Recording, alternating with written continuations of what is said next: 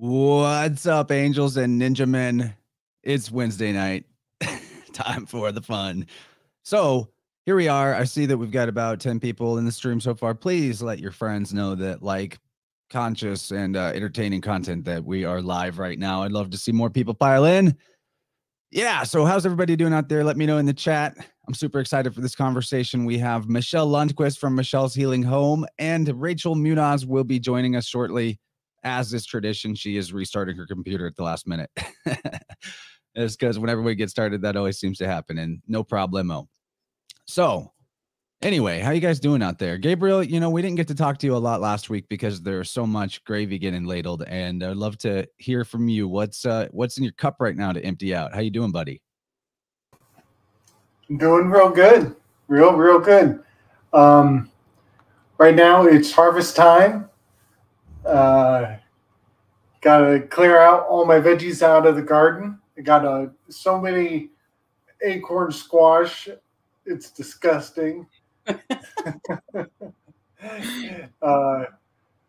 yeah, that's my thing. I got to get everything out of the garden, so I don't feel like I wasted any my time and energy. Can everything, jar everything, start storing, and capture all the seeds. Nice. Beautiful, man. Can't beat that. That's kind of my jam. Also wrap my head around what the fuck with the queen. That's pretty wild. Interesting how they announced that whole death 911 days after Cooties kicked off on 3/11/2020. Is that some of the gravy? Oh my god. That's about all the gravy I've got on it. I've mostly been able to ignore it, to be fair. Yeah, I've ignored it too. There was a huge Virgo weave, though, that Mario pointed out with it. That it's interesting that it happened during Virgo, and that Virgo is sometimes referred to as the Queen of Heaven. And so he was thinking about something with that. And then we were kind of tripping out about, well, there's a good chance she's been dead for a while, so they waited to announce it perhaps for in the season. But who really knows? But it's been interesting for sure. Either way, it seems like a fantastic loose funnel for all of those crown countries like England and Canada. Gross. What's up, Rachel? Hey. Sorry, I have issues with StreamYard mostly. Well, I'll put a label on you so that we know who we're talking to, not just the mysterious voice. I got it. Yeah. I'm slow, but I'm working there. Good to hear you, Rachel. Yeah. Good see. I can see you guys. Haha. So I've also invited Kyle to come up from Tippecanoe Herbs if he wants to join in on this conversation. He's welcome to pop in at any point. I saw him in the chat here. I know that you and Kyle are friends, Michelle. Yeah, that's awesome. That will be so sweet if he joins. Come on in, Kyle. Let's go. Yeah, hometown. I mean, it's crazy. Like, I had no idea even really they were there until maybe 3 or 4 years ago when I went home to visit. And where their shop is in Bayview, and it's one of my favorite parts of Milwaukee. And I was down there with my mom. I'm like, oh my God, there's an herb shop now? And because when I was living there, there was no herb shop. And so anyway, just one thing after another. And I think when I first went there, they were in their old location. And then one of the last times I was there, they had already like remodeled and moved across the street and stuff. Beautiful. So beautiful. Everything they have there, the layout, they've done such a good job building it out and stocking it up with wonderful things. So it's a good thing to have in Milwaukee because there's not many resources for that kind of stuff out there. Speaking of herbs, I saw that you are doing an elderberry offering right now. That's perfect for this time of year. Do you want to talk about what's going on with your healing home? Michelle'sHealingHome.com. Sure. Yeah. Thanks, Chance. So the full moon offering for this month is elderberry and reishi mushroom syrup, which is one of my OG products I've been making for close to a decade now. And it's kind of like revamped and kind of been stepped up over the years, but this year it has fresh elderberries from our property in it. So that's a really special edition. And I did a lot of deep work with elder um, over the winter, and I did a whole like protection, like ritual sort of thing with the elder tree. We had some deep communication. So the medicine I felt extra potent this year. And yeah, so that's going on. That's you can get that my website. You can go to michelleshealinghome.com, and you can also email me at michelleshealinghome@gmail.com if you're interested in that. I do recommend people go over to our website and sign up for the mailing list so you can see whenever these goodies are going out, which, as you mentioned, full moon offerings. I think that I would have probably benefited to have been doing, as we talked about with James in the last InnerVerse episode, how nature's like letting you know what you need before you need it. I got some sniffles, as often I do at the beginning of September, and if maybe I was doing elder and reishi before that happened, it would have never maybe happened that way. So anyway, elderberry is awesome. I have some in my backyard too. It is definitely a lot of berries at this time of year ready to go. Yeah, totally. Yeah, you can still take it now, if you're feeling it. It will definitely help to just, start the process of detoxification. That's one of the things really great for is moving stagnation, any kind of stagnation. Specifically, though, anything that's like stuck in the chest, but it's really great for the blood. So it just really starts to get things moving. And then the reishi, of course, as you guys were talking about last night, just great for the immune system. And mushroom of immortality. I even give that to our cat. It really just gives him a nice boost. So altogether, it's a really great combo. Yeah, now that I think about it, elderberry, when you look at how the berries are actually forming on there, it is a lot like that doctrine of signatures. You could apply it to the lungs and the way the lungs are all branched out, right? Like the bushels of berries kind of have that look going on. So makes sense that it could help move stuff through the chest. Hey, what's up, Baldy? Nice. What's up, Ben? Oh, yeah, man, the next InnerVerse episode is with Balderson. We already recorded it, and I finally get alchemy. Nice. It's gonna be a good one. Like, it really all clicked this time, so can't wait to share that. He gave us a great explanation of the process of lab alchemy from beginning to end, and how when we got into how that reflects across the rest of the fractal. That process is really good. I can't wait to put it out. That's awesome.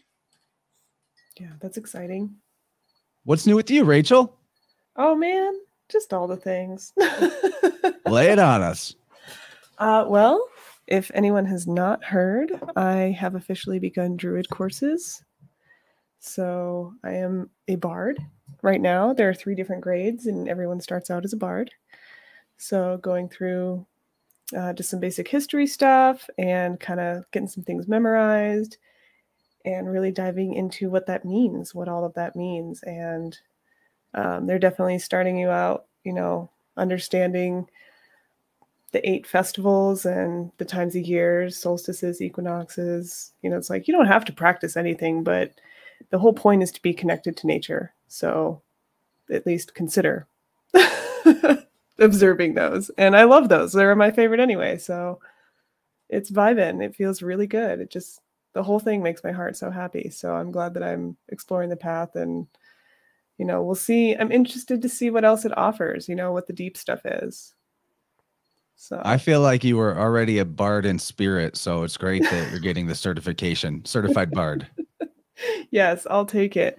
Yeah, that feels really important too, to take that step and to kind of have that. So just getting more focused, I'd say, this year. We're all leveling up big time, big time. So you ladies actually requested to come on tonight, and I'm glad you did, because we're going to have a lot of fun. Do you want to go ahead and take the lead and introduce us to the conversational topic that we're going to be weaving into here tonight? Absolutely. Yeah, Michelle and I are starting kind of a series. We just wanted to really discuss aspects of the feminine and definitely aspects of the masculine. And she had the idea, and then I had the idea, and we kind of came together on it because it was so fun. I'm like, I can't believe you said that. How brilliant. To talk about this with some gentlemen. And she she thought this would be a great idea, and I agreed that, you know, you and Gabe would be great masculines to talk to about the masculine. We've just been talking about the feminine, but we'd love to discuss the masculine from a feminine perspective with you. Because I think, I mean, you've heard Balderson and I go off, and we get a lot of the masculine and a lot of the feminine. It's a good mix, but we'd love to continue those conversations here with you. A conversational alchemical marriage about to take place. Yeah. Sweet. Well, go on. Let's get into it. Well, the first thing that's wrong. I'm just kidding. Oh, no, that sounds exactly how I expected. You know, we're the masculine's problems from the feminine perspective. Yeah. Well, tell us everything we're doing wrong. I have flowers for all of you.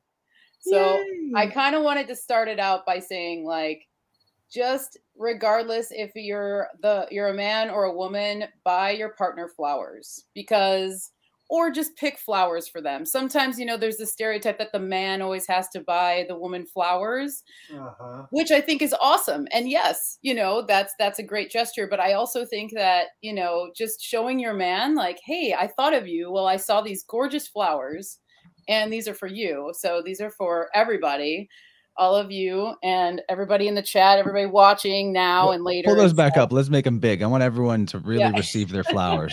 Yeah. Those are awesome. What do we got here? We've got this is a Hopi sunflower. Got just a regular different type of sunflower here. There's a calendula right there. This here is amaranth. So it's like literally the amaranth grain. And this amaranth in particular can be used as a natural dye. So it'll turn you'll get like a nice pink, like a light pink from it. What else we got? There's some zinnias in here and some rosemary. So yeah, got these from the garden and I just wanted to share flowers with you guys. So this is going to be really bad. We're about to get raked over the coals. yeah. The gift of I'm sorry. No. Medicine ahead of time. You'll need this. No, that's funny you bring that up though, because that's one of the things Mario and I will talk about of like, you know, when somebody messes up, you know, they'll buy a gift or something like that. But like, it's like, well, you can buy gifts all day and give flowers all day, but if the behavior doesn't change, then like nothing is going to change. No amount of flowers or chocolates or candies or whatever. So it's like these sorts of things, these little gifts, it's like, oh my God. Oh my gosh. Which ritual are we doing now? Yeah. Oh, nice. That totally threw me. Thanks, Ben. I totally lost my train. That's a good one. For those listening at home, not watching, Balderson said, at least it didn't include petroleum jelly. Oh my God, that's really funny. So yeah, to give these sorts of gifts, not from the ego, not from a bruised ego or whatever, you know, because the ego is, you know, we need ego. It's just the healthy, productive ego, but not wanting to give these sorts of things from a place where it's just like to boost someone's ego or your ego to feel like you righted the wrong by giving a gift or whatever. Anyway, but these come from a place of love for all of you and beauty. Yes. Very nice. I love that. I love that. Yeah, it's funny that things have become so polarized into, you know, certain gifts are for certain people, and it's only based on the polarities. It has nothing to do with what they might personally enjoy. You know, I think that's more of what, you know, it's like we don't think that men like flowers because that's not a side that we're shown. Because but in truth, who doesn't actually like flowers? You'd be like either crazy or lying to yourself if you didn't enjoy one of nature's most beautiful expressions that you could ever find in nature. Yeah, agreed. And I would be very unhappy if I gave flowers to a gentleman and he was like, thanks, or like weird about it, you know? Like, wow, she gave me flowers. Like, oh, that's nice. I'm glad you're pointing out the whole polarity of that particular gift, because it makes me remember that I wanted to point out, maybe this is completely obvious to our community, but when we say that this is like advice to the masculine from a feminine perspective, maybe not advice, but this is just going to be a conversation on the subject of gender, that obviously all of us have both components to make us up. So, if you're a female out there, we're talking to your masculine, the inner self that is the masculine part, right? And so, I think I want to give an example right now of like something that occurred to me today that I realized now, like, I knew that there was something going on in the world and in especially really it's more the internet that I didn't like. And I'll explain this, but today it finally clicked, like, what was wrong with it. And that would be, okay. So I witness a lot of people that are calling themselves one label or another, like the conservative label side in the political arena. And there seems to be a huge amount of attention and energy being thrown in the direction of streamers and commentators, talking heads who are calling themselves conservative. They might even go so far as to be like, quote unquote, Trump allies or QAnon or all of these different labels. But the pattern that I'm noticing now, that I'm recognizing why it's been so distasteful for me the whole time it's been a thing, is that there is this extreme emphasis in a lot of this particular corner of the internet, and it's a large corner, it's maybe more than a corner, of like the whole show is about pointing out the mental illness in the other side of the polarity, right? So like they'll just show the most extreme case of like why this liberal person is so horrible, and basically the gist of it is like everything is messed up until those people fix themselves or something, right? So this is, in my opinion, like a corruption of the masculine role, because if your whole platform is pointing out the mental illness of the other side, bashing, judging, beefing with them zealously, then you're really not actually achieving anything that builds something better in the world, for one. And also the other side of this, or the big sneaky part of all this, is that these channels have moved further and further into the calls for deterioration or outright elimination of institutions in the nation. Like the whole big thing right now is like FBI raiding conservative people or whatever, and SWAT teams, and like, oh, be afraid of the government, and we need to dismantle the FBI and disband the FBI. And that's a separate conversation in terms of like my evolving thoughts about governance and government. And maybe we can go into that too. But what is really seeming to happen is that there's this push for the destruction of the institutions and destruction of the structure, if you will, without any idea of how to replace it or what to build instead, while also seeming to completely miss the point that just a couple of years ago, it was the so-called left that was calling for this exact same thing, like defund the police, disband the police. And to me, it's like, okay, obviously there's some other agency promoting and expanding this idea of the destruction of the institutions in the country, whether it's from one side of the polarity or the other. And to me, it's obvious that like communism has always had that playbook of find a way to subvert the institutions of the country. So all this being said, what is being promoted is like manly perspective, conservative, the right politically is the masculine. All it's really doing is bitching and whining about the other people, the other side that it sees as mentally ill, offering no solutions, but plenty of vitriol and acid to like melt all the structure and all the institution around it, and like remove people's, good faith in each other and in the country at large. So Owen Benjamin was talking about this exact thing, and he was calling these type of so-called conservatives sub-left, because they're really doing like the leftist job while masquerading as a right. And in a political sense and a gender sense, the left and right can actually be kind of equated to masculine and femininity. because the traditional idea of conservative or right is like, you know, a strong father government that protects you but leaves you alone.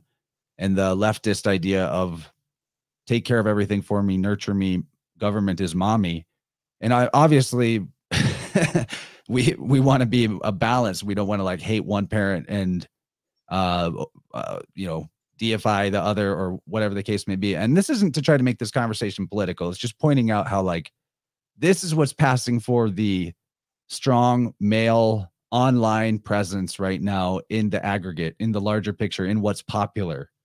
And I see it as like extremely subversive and not what the masculine would do at all. The masculine wouldn't go and fight verbal fights and bully the side that they say are the bullies. The real true masculine would like not engage in fights that were pointless and would just build something better, build something outside of that, you know, show the truth through action rather than spitting acid at all the people that they think are the problem. So that was a long rant, but like maybe that'll get us warmed up into some of the conversation. And you know, who wants to take it from here? I think that was beautiful. I was just listening to one of Michael Tessarion's videos on the Dragon Mother, and it really vibes with a lot of things that you were just saying. I don't want to point fingers at the toxic feminine, but I'm not going to not point fingers because it is all energy, you know, essentially. It is that receptivity getting into toxic devouring. And that's what we see with things that are breaking down. You know, we don't want these structures in place. The Hierophant is all about structures, right? He's the one that has to do all the work. In order for the feminine energies to flow, the masculine does all the work. And the thing that you're describing, Chance, is that chivalrous nature. We look at that as masculinity. You know, bros, hyper masculine. Yeah, this white knight, this white knighting that's going on. And it attracts, you know, feminines that require that energy to survive. And that's not necessarily healthy. It makes it really difficult, I think, for, you know, okay, I'm going to say it. I'm a very masculine feminine. It makes it difficult for somebody like me to get into my feminine because the only examples I might have are other masculine feminines who are awesome. That's kind of what you're aiming for because that means that I can flow with you. But it makes it hard for me to only be receptive. Like I look at those women and I'm like, I cannot ever be like that. And if that's what femininity is, I don't want that. And I also, I don't want this only women only thing. It's so disrespectful. It's just so, it's so selfish to put men in that position, I think. But, you know, that's kind of my initial thinking about all this. Yeah, and to riff off of that, I mean, I feel like I'm kind of in the same boat, and I feel like I've been in that boat my whole life of always kind of feeling more like on the more, not even on the more masculine side, but I guess like having that balance without even really understanding that I did, but always kind of like not 100% understanding, just like what you're saying, Rachel, of like, if this is what it's like to be a woman, like, I don't know what that means then, or like, I guess I don't relate to it 100%. And it wasn't until I really started to like step in to my actual, like more divine feminine role that then I began to see like, oh, it's been in balance this whole time, but like society actually portrays it a different way. And I think that it goes for men and women. So it's like a man is supposed to be this and then a woman is supposed to be that. And it's like usually this Hollywood glamorized version of everything. And it really throws a rift in for each sex, really. And, you know, one of the things that I just really like to think about is the chaos, the aspect of chaos, and the aspect of the woman being more of that chaos, but like the man being the order of that. But actually the order comes from chaos. So it's just this thing that it's like this perpetual wheel that's always spinning in and out, that one cannot exist without the other. And that's why I think these politicized, like, gender bending things are really strange and detrimental to everybody. And then you have things that, for example, like in Portland a few years ago in the herbalist community, there was this huge thing, and it was called Plants Against the Patriarchy.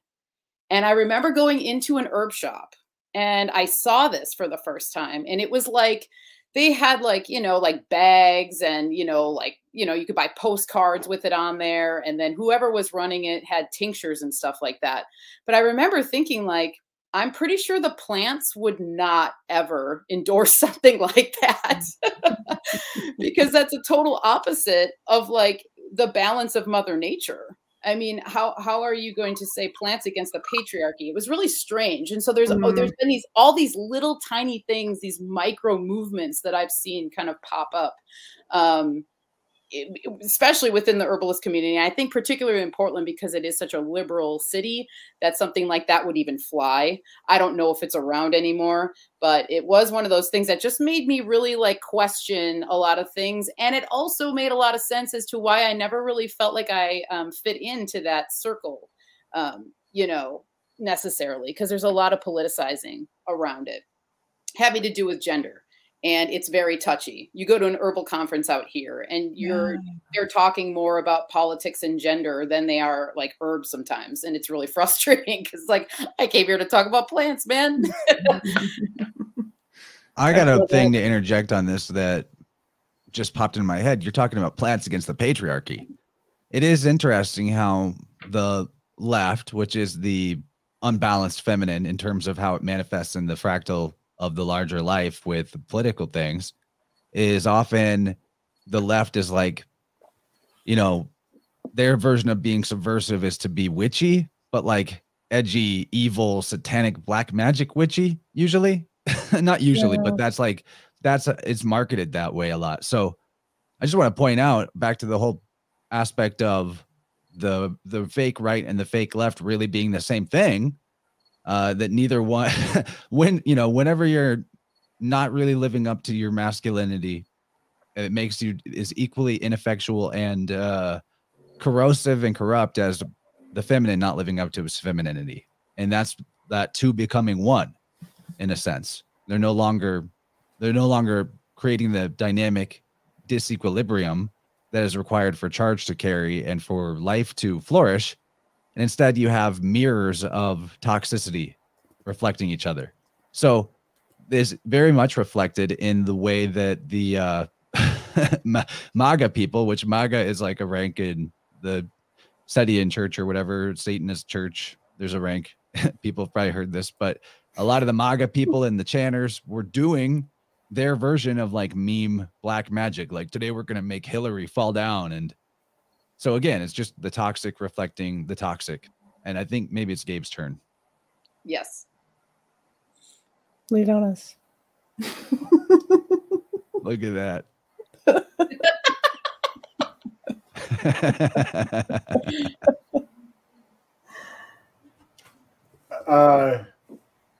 Yeah, man. I think the bounce back's going to be beautiful, though.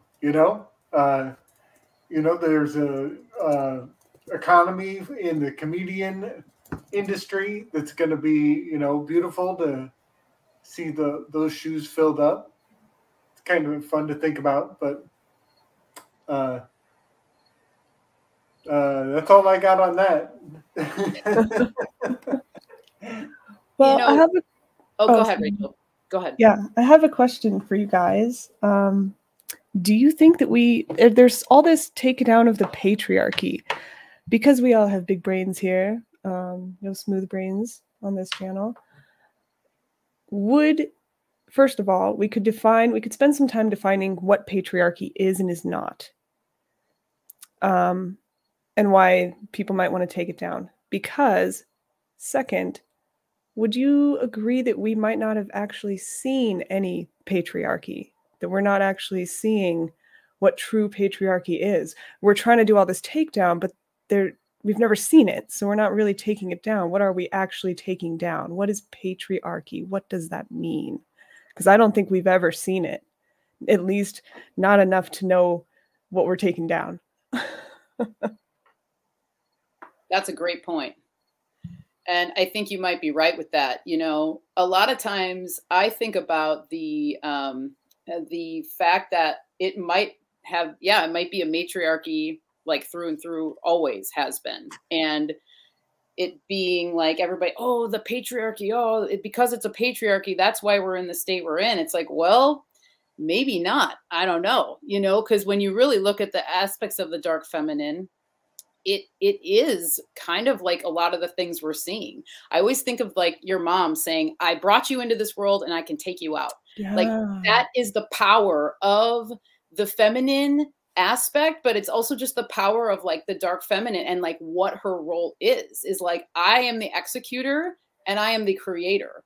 And so regardless of what you think or they think or whatever, it's like at the end of the day, I think that the matriarchy or the mother goddess, the feminine is always going to kind of be in charge, you know. And one of the things Mario and I were talking about last night that he brought up is that, so like we're talking like balance obviously is like very important, obviously in all aspects, but like you were going to have all this like distortion of the political stuff or bring down the patriarchy or whatever. And that stuff is always going to exist. Right. And that's out of balance. Like that's out of whack. But like that out of balance-ness actually creates balance on the whole, at the whole, like the bigger scales. And then we were talking about how it's like, it's almost like two sets of scales. So you have like the out of balance, weird, like political shit. And then it's just like, oh, but that actually brings balance to the whole thing. It like has to exist in some weird way. So yeah, I don't know what you guys think about that, but we were kind of tripping out on thinking about that sort of stuff last night. It is amazing how the terminology becomes itself weaponized and talismanic. I got curious and I looked into my favorite dictionary, Webster's 1828 dictionary, for the word patriarchy. And patriarchy was a very simple definition, the jurisdiction of a patriarch. So then I was like, okay, well, what did patriarch mean? It means the father and ruler of a family, one who governs by paternal right. So smash the patriarchy, by that definition, means smash family rule, basically. Because that definition, in my opinion, does not exclude a matriarch, if you will, from having any type of say or right, you know. But in terms of who protects and who governs, as in like enforces what is right and wrong, that is a masculine energy type of role, because they're bigger, obviously, and they're wired for it. Like it's what men naturally want to do. If they see somebody messing with their family or their family, someone is out of line, the masculine checks that. So anyway, here's the other definition of patriarch. So by the first definition, perhaps there was a patriarchy at one point, in the sense that people did self-organize by family. By the way, the other talismanic word that the sort of toxic version of the feminine, which will be the leftism politically, is always going on about, is racism. Well, in this same dictionary of the American English language, race means family. So similar to what we're talking about here with patriarch. So they smash the patriarchy, and racism is literally like destroy family unit, destroy. And family is really, man, Balderson and I were getting into this about alchemy last night, about how the process of alchemy is taking the memory in the form of the life energy from the plant and bringing it up. And we were talking about how that applies to the idea of like whether or not you die and get your memories wiped as your salts return to the soil, or whether or not you do the alchemical marriage when you die and retain your memory and your essence blends, like your soul and spirit blend kind of. And you thus retain the potency and the memory of who you are. And that a big part of what's gone on in modernity, like the larger, so the microfractal would be you and your personal life and your memory, and whether or not your memory goes on after you die or you reincarnate with a memory wipe. based on how much you purified alchemically during your life and followed the steps that nature lays out. But the macrocosm of that is your family ancestry memory. So how many of us are living with complete ancestral amnesia?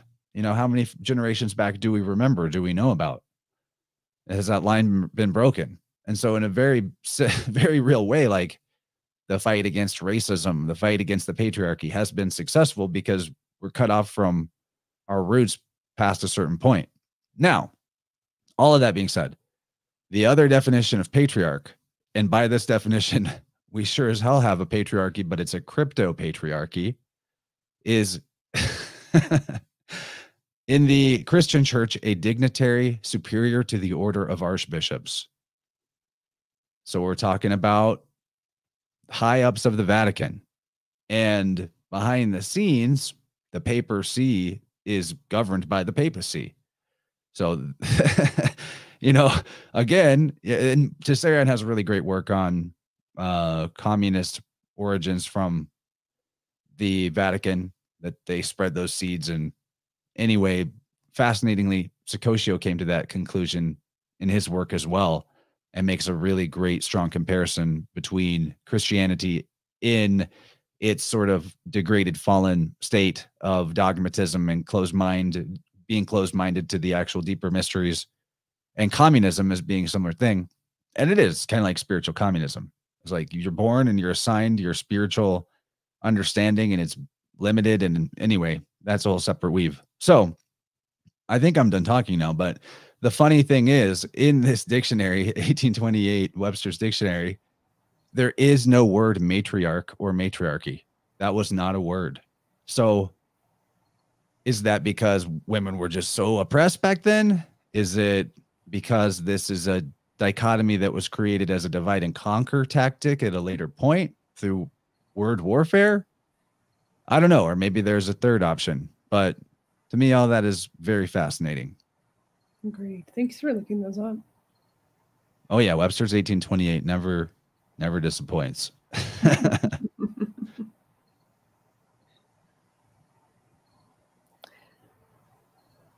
Yeah, I think that's interesting. That's kind of what Tessarian was getting at too, is that it feels old to me. I was reading some other texts, and a lot of the cultures that we're looking into often lead back to some strange castration ritual.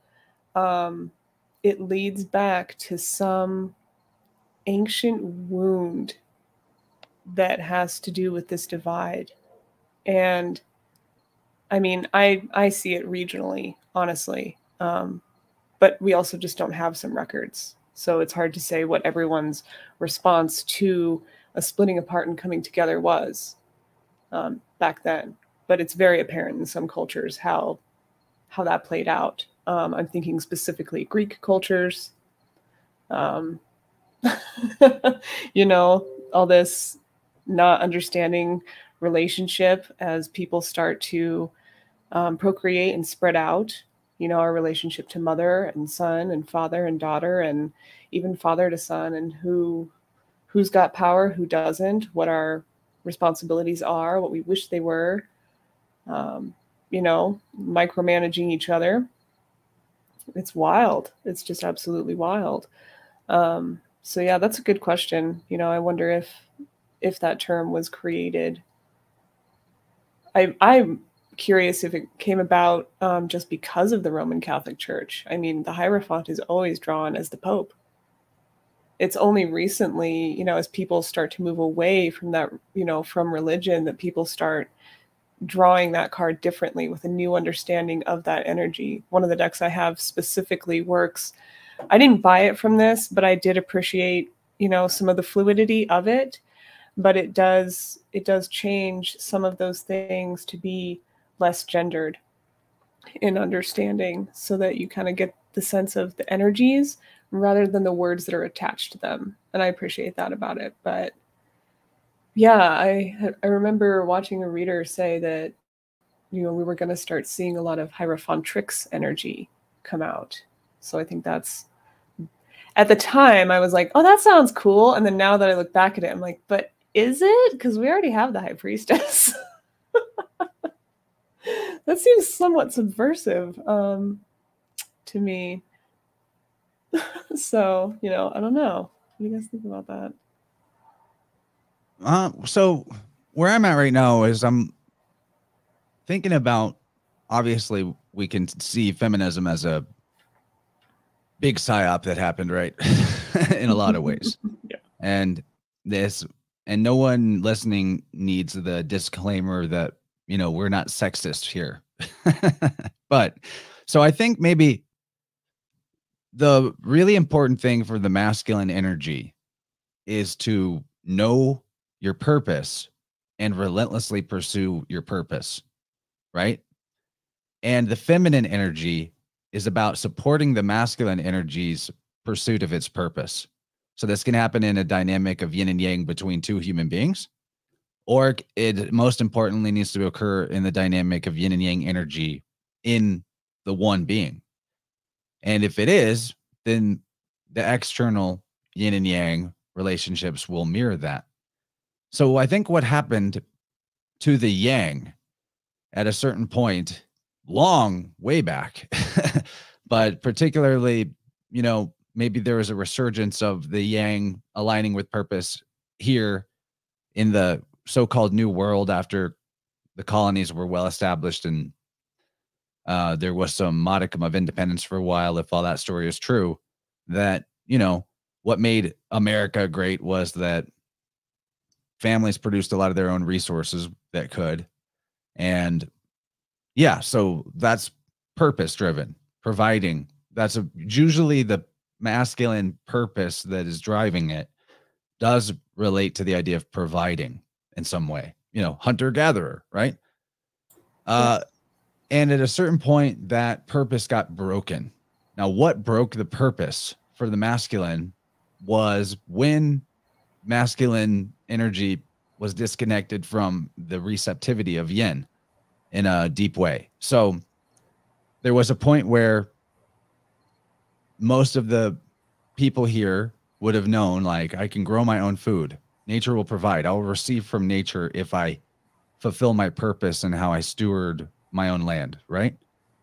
And then more and more of the urbanization occurs, more and more people lured to, you know, jobs in factories and things like that, jobs that are far from aligning with their deepest purpose for whatever reason. And I'm being super general here, so don't, like, you know, this isn't a history lesson, but this is all an example.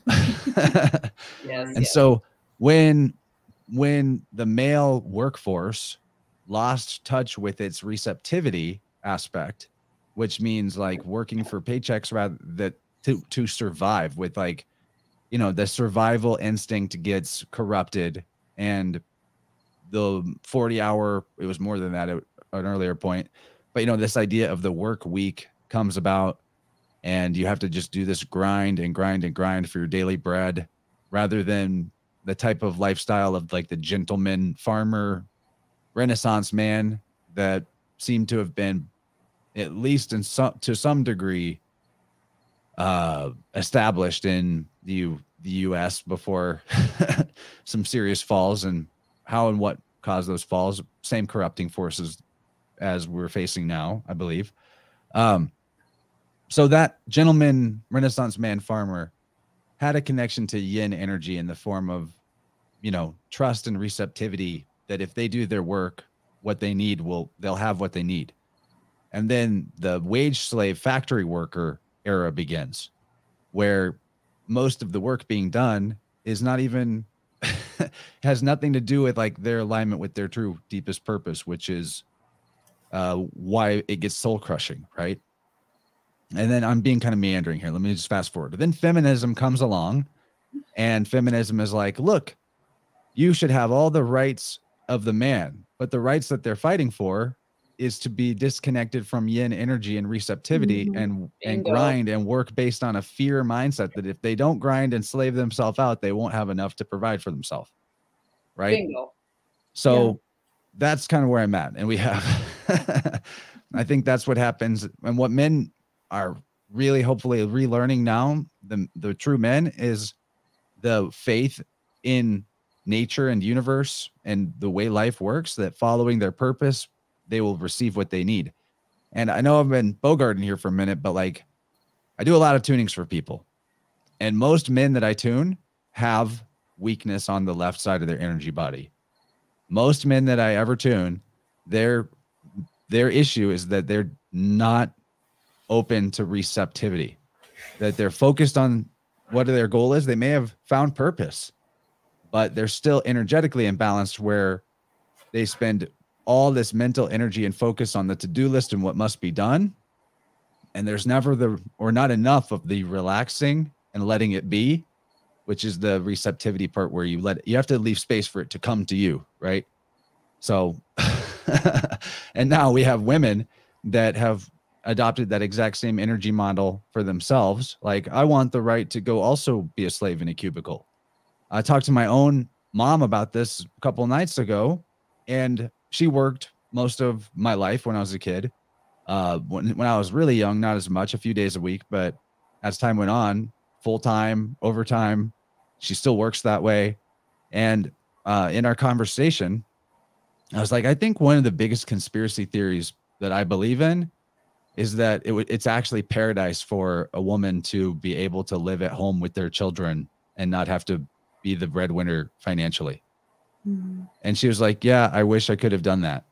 Like, there's regret there, you know, but now she doesn't even know how to live without the full-time grind, even though she doesn't even need to work that much. Like, she could hire people. She's got a successful business, but she still is there, like, managing and struggling with the just letting it be in the receptivity side. So women lacking that also raise children, and men and girls who are, you know, they're both the yang side and the yin side are getting out of whack. So that was a lot of talking. I'm sure people have thoughts. Okay, I'll stop now. No, that's great, you know, because I think, I mean, at least on a personal level for me, I mean, I remember when I started having these inklings that I think I'm supposed to be more like, I think I'm supposed to be concerned more with taking care of Mario, in terms of, like you're saying, allowing him to basically, like, nourishing him so that he can do the things that he needs to do in order to go out and get the bacon, whatever you want to call it. And as I started to think about this more and more, I would feel guilty, because then there'd be people like in my age range or other women that they make you feel bad for wanting to do that. They make you feel like you're less of a woman if you wanted to actually be a homemaker, you know. And I had a handful of conversations with different people, even a boss of mine that I had at the time that was very discouraging of me doing that. But I knew deep down that it was like what I wanted to do and what I needed to do. And actually Mario was supportive of that. And he could see that as well. And he saw that when I was assuming that role, that I was much more happy, I was much more productive, and so was he. And so then it just, like, something clicked for both of us. And I still pursued my own, you know, business and have a project and have focus and all that kind of stuff. So it's not that you have to just give up all your hopes and dreams and wash dishes your whole life. I don't think that that's the answer. And I think that that's what pop culture and society wants it to seem like. The 50s housewife wears the dress and pins her hair up and walks around in high heels and cleans the bathroom. It's like, no, that's not even realistic. It's really not how it goes, you know? Yeah, I would love homemaking for me, my benefit. And the woman benefits from that too. Like, if neither person is homemaking, you don't have a fucking home. Yes. Yes. If you're both slaved out, then, you know, things go to shit elsewhere. Okay, I have to share. This got interestingly, this was shared in the InnerVerse Telegram channel earlier in the week, and homie who shared it had no idea we were going to be talking about this today. So very synchronistic. If you can't hear the audio well, let me know. It's not super long. I'm sorry that it's a TikTok. Oh, I did watch this. Oh, nice. Yes. 1950s woman meets the future woman. Welcome to 2022, where you can do anything a man can do. I am so excited to finally be here. You are going to love it. Feminism has done so much for women. Do tell. No more aprons, first of all. Oh, do we finally have a butler to cook for us? Oh gosh, no, you'll just eat pre-made greasy crap out of a bag on your way to and from work. Suppose that sounds convenient, so I get to work outside the home? Totally. You get to sit in a cubicle all day while you stare at a computer screen, chugging coffee. So liberating, right? I suppose. I'm at work all day. Will we finally have a Rosie the robot maid? No, you'll still have to do all the cleaning. That's what your weekends are for, cleaning and laundry. Oh, and errands and yard work. Wait, so I have to work full time plus still manage my home full time? I mean, you want to have it all, right? Okay, but what about my husband? Is he amazing? What? No, you're not married. You live alone with your cat. What? You do date though. A lot. You can just have sex with whoever, whenever you want. That sounds kind of gross, actually. Just pick them off of this app. What about pregnancy? Oh, there's this magic pill you take. Totally wrecks your hormones, but keeps you from getting pregnant so you can, knock some boots. The pill is magic. Well, it's mostly effective, but don't worry. If by chance you do get pregnant, you can totally just kill the baby by having an abortion. Why would I do that? So you can get back to work. Duh. Someone has to fill that cubicle space. Okay, am I at least happy? I mean, yeah, as long as you don't skip your antidepressant pill, another magic pill. Gotta cope somehow. I think I'll just stay here. Get to have purple hair. Yeah, that's comedy that actually hurts. It's like, that's awesome. Too real. Dude, homie Romy. Nice. That's great. I haven't seen that. That's awesome. Yeah, it's like, if you're not caring for something, what are you doing? What are you doing? And then everything's so hypersexualized that it makes I feel like, for me personally, it's made sisterhood really difficult.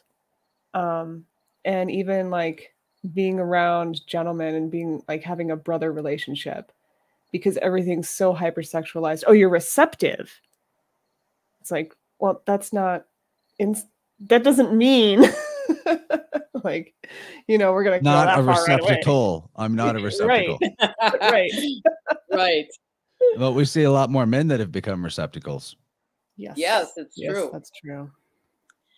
Yeah, the hypersexualization is an interesting one, because it's like, all of this is, in my opinion, where we're at with all that stuff is basically a result of unresolved trauma. And whether it's ancestral trauma, it's like a grand birth trauma, it's also all of the, encounters we have as people going through our lives.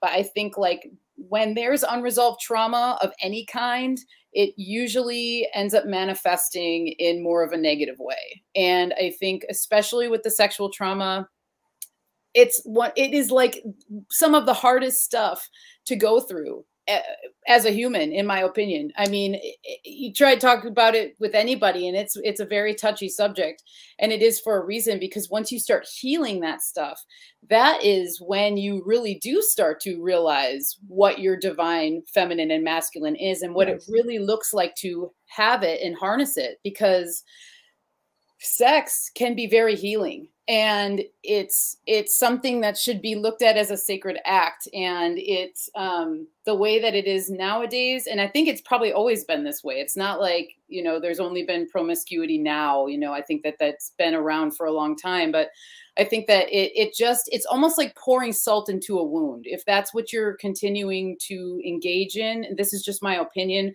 even from personal experience, it's like you're like pouring salt into a wound every single time. And even as a woman, as somebody who's gone through this, it was like going through those times in my life. It was just like, what's up, Kyle? Yeah, how y'all doing? Great to be here. Whoa. Yeah. I was seeking my divine partner, and that was like all I really wanted. And there's this thing that you feel like, well, this is the way to get it, right? To like engage in sex. But because I was just continuing to do that, I was actually blocking my own divine feminine, which was then blocking me from finding my divine masculine partner that I could actually do some real healing work. And I think pulling the woman out of the household, breaking up the family, it actually it furthers this trauma, because when you have both in their roles, this is why my project is called Healing Home. You create a place of healing. Your home becomes your altar of a place for all sorts of healing to happen. And so if you're breaking that up, neither person, children included, aren't going to have that opportunity to really like tap into these deep wounds or the beginnings of them, or even know where to start when it comes to trying to heal these sorts of traumas. And I think that it just continues the splintering that we continue to see with all of this stuff. So yeah, let me riff on that, and then I want to introduce Kyle proper. Yes. So a lot of times people that talk about these gender related subjects, it tends to take a side, like this is the side that ruined it, you know. And even if you go back to that clip, that TikTok we just watched, it makes it sort of look like it's the woman's fault, right? But okay, so a lot of the sort of more pro-man side of these type of conversations will get into this idea called hypergamy, which, to put it simply, is that like females seemingly, and I mean, I think this is a real thing personally, will decouple from a partner in pursuit of one that attempts to attract them, that they see as a better option. And this is often like, this word is often painted on females as like, this is why they're the bad one, because they're not loyal or whatever. But, you know, it's really, in my opinion, this is a dynamic that exists because it's part of the female role of like vibe checking the masculine. And if the masculine is like really off purpose and not pursuing purpose as they should be, then they're going to be less and less attractive to the feminine.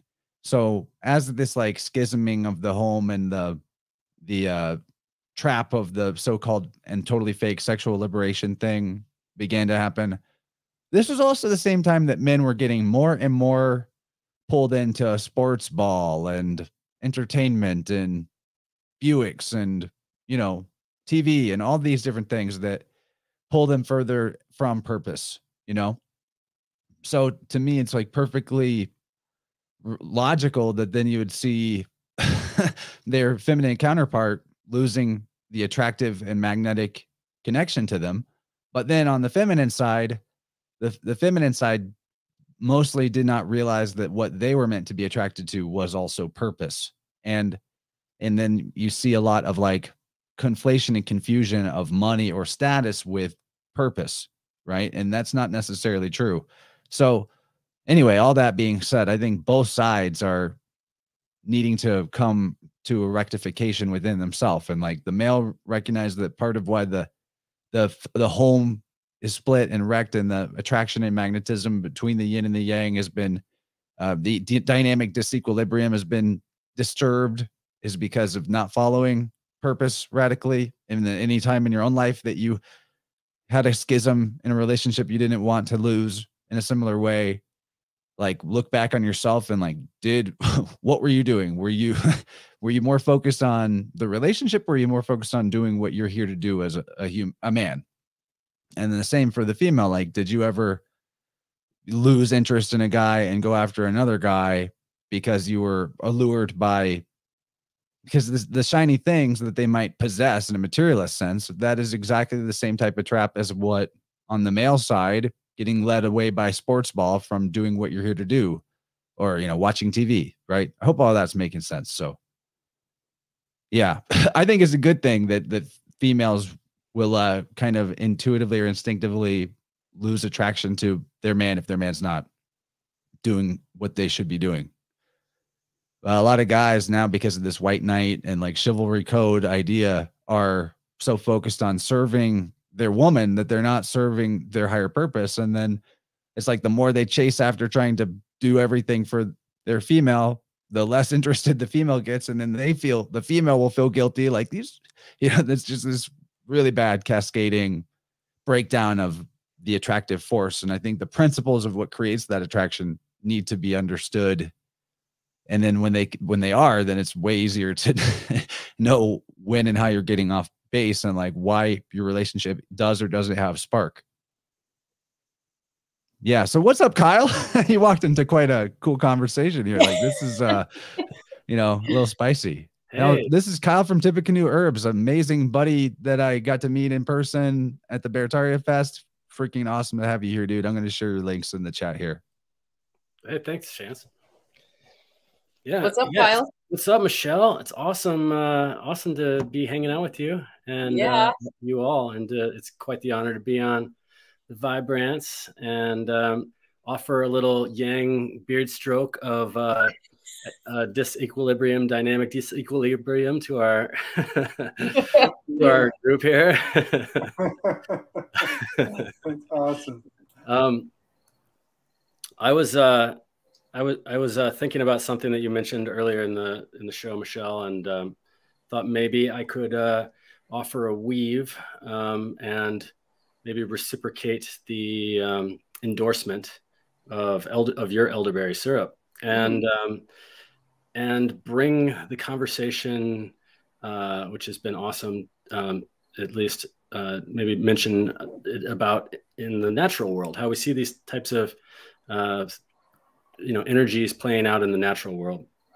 So I'm an herbalist, for those of you that don't know out there. But one of the things that I was thinking about when you were talking about elderberry was the elder tree, is how elder gets its name from the Norse name Holder, and Holdermore was the name of the mother of the fairies. So the name of the elder tree is derived from this like feminine, this feminine archetype of the fairy world. And some of the signatures I see in that, I mean, we were talking about signatures earlier, you're talking about the berries, but if you were to take an elder tree and break it in half, the stem, you can actually look through it. It's hollow. And plants that have a hollow stem tend to represent, the tunnel that goes to the other side or the underworld. Elder grows by sending lots of runners out through the ground. And there's lots of lore and mystery and warnings from, grandmothers in the English countryside, not to let their children play underneath the elder tree. And I was doing a class under the elder tree the other day and just sitting outside. And I was like, oh, I know why. It's because I was like, I got up and my butt was all stained from the berries. I was like, oh, that's the reason why the grandmothers say, don't let the children play by it. But I think there's something else too. Like they also think, that the children will get abducted and the fairies will bring them down there and they'll invite them to tea and then they'll come back up and it's like 18 years later or something. And the masculine archetype of the king of the fairy world is the hawthorn tree. And if the hawthorn tree is, you could visualize it. It's a tree that's it's in the apple family. It's very craggy and hard. And it's also low and bushy, kind of like the elder tree. But it has these thorns, these 3-inch long projections. And it's very, these projections are there just to create space and protection. So it has its abundance. It offers its abundance. It says, yeah, you can come and take these berries from me, but you have to do it. You have to do it mindfully because this is my space. And so both of those trees together are kind of like the masculine and the feminine dynamic, I think, of the kings of the fairy realm. And of course, if you are into that kind of thing and your children, of course, I think are really, they can engage with fairies quite easily. They, build a little fairy home and take a picture of it and see all the little orbs and stuff like that. Or where did the M&Ms go? So yeah, that was one thing I wanted to offer because I haven't tried your elderberry syrup, but it's made the news of it has made it to me that it's really good. So there's a plug for the fairy home companion, I guess. Nice. Thank you, Kyle. And that was beautiful because I love that the hawthorn and the elder. And it's funny about the hawthorn, like with the spike, because I think about the elder, there's always like the folklore of asking the elder for permission before you harvest any part of the tree. and that somebody who doesn't ask for permission could be like have ill will put against them. You know, there's all these like kind of little fairy tales, if you want to call them that. And I also look at it as like a crone tree, sort of like there's a crone energy to it, like the wise elder witch who lives inside of the tree. You know, that's beautiful. I love it. Guys, you got to go to Kyle's website, tippecanoeherbs.com. I shared it in the chat, but I'm literally buying a tincture right now while I'm in the middle of the stream. Nice. You want chance? Nice. No, I want to buy it. This is great. I have often like I don't know if it's sort of like just part of my energy dynamic or whatever it's described in my human design chart, for example. And Gene Keys too. I can easily get like constricted airways, and so I'm trying out the young lung. And also, there's times in my life where I wasn't the kindest to my lungs too. So, yeah, I'm gonna try this out. Also, cool. The sniffles I got last week, there's still a little bit of in there. So, can't wait to try this. Everybody should check out Tippecanoe Herbs. So many good products. You gave me really nice Aries themed incense, which I've been enjoying during tuning sessions. So thank you, man. We had a great time hanging out. That was awesome. Being in Missouri. It's been over a week now, but I still feel like wom.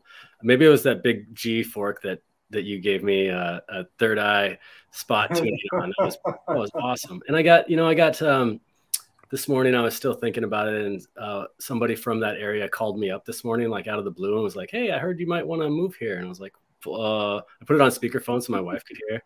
And I just thought, I was like, I can't wait to tell Chance about this. Yeah, Missouri, that's a great place. That tuning we did at the festival with you was amazing, because I don't think I've ever done a tuning with somebody where they knew whenever I hit the spots too. So like I have this weird, I don't know, superpower. It's my own body's way of communicating with me. But when I hit spots of stuck energy or something I'm specifically looking for, like the edge of a field, my ears pop, and I would hit a spot and my ears would pop. And right as it happened, you'd be like, I felt it there.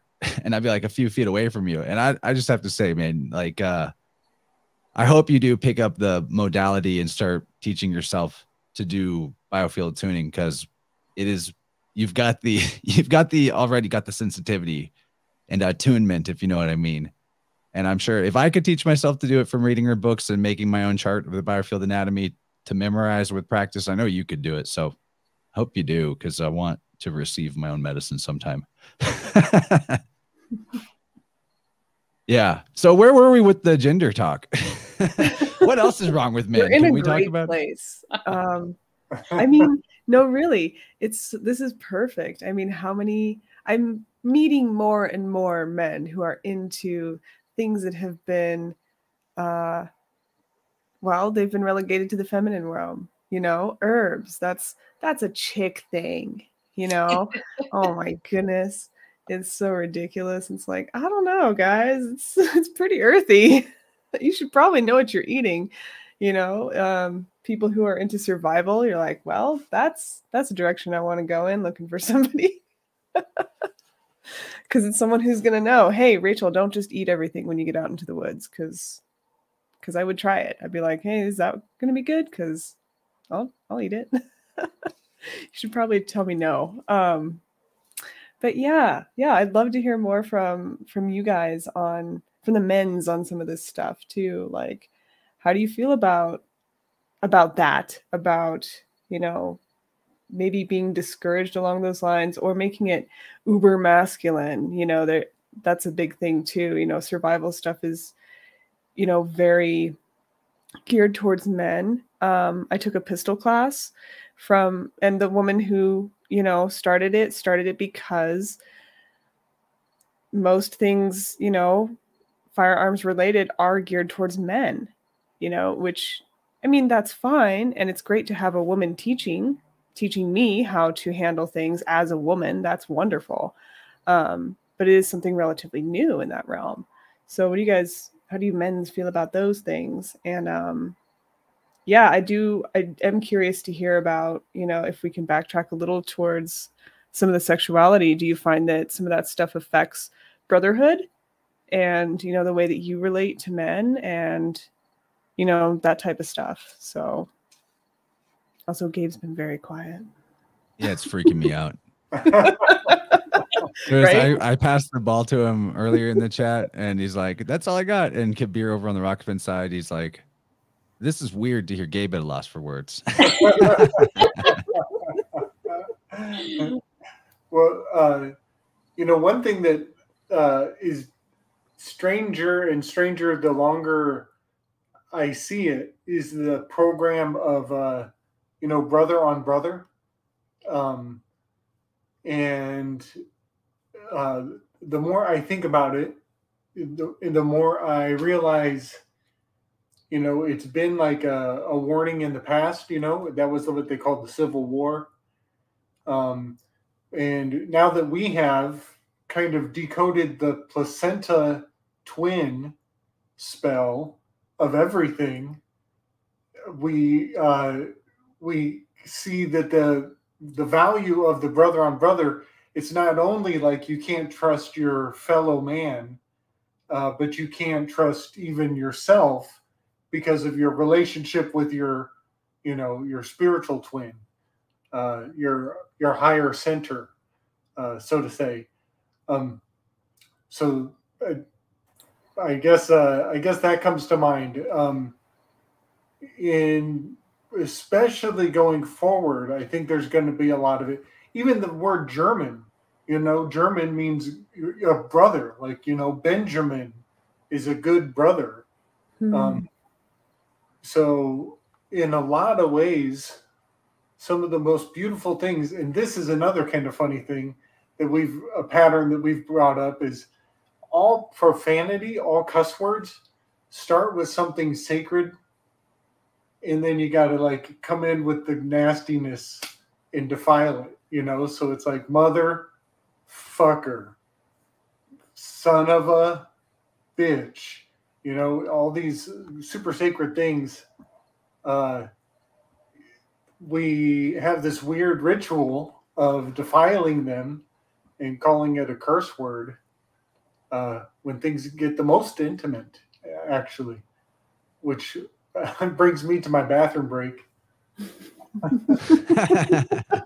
Perfect. Beautiful segue. I'll say for myself, as I am I'm involved in the healing arts, which a lot of times the whole concept of energy healing is more commonly practiced by women, more of a feminine thing. It's intuition based, right? There's all that. But, one thing that is different about the particular stuff that I do than just sort of like holding your hands out in a faith-based healing or like very general Reiki is that there is actually a structure to it. And I think the masculine side, the yang side, it loves structure, and because it's detail oriented. It's like looking at the pieces, it's focusing. And when you focus, you're only seeing one thing in front of you, not the whole.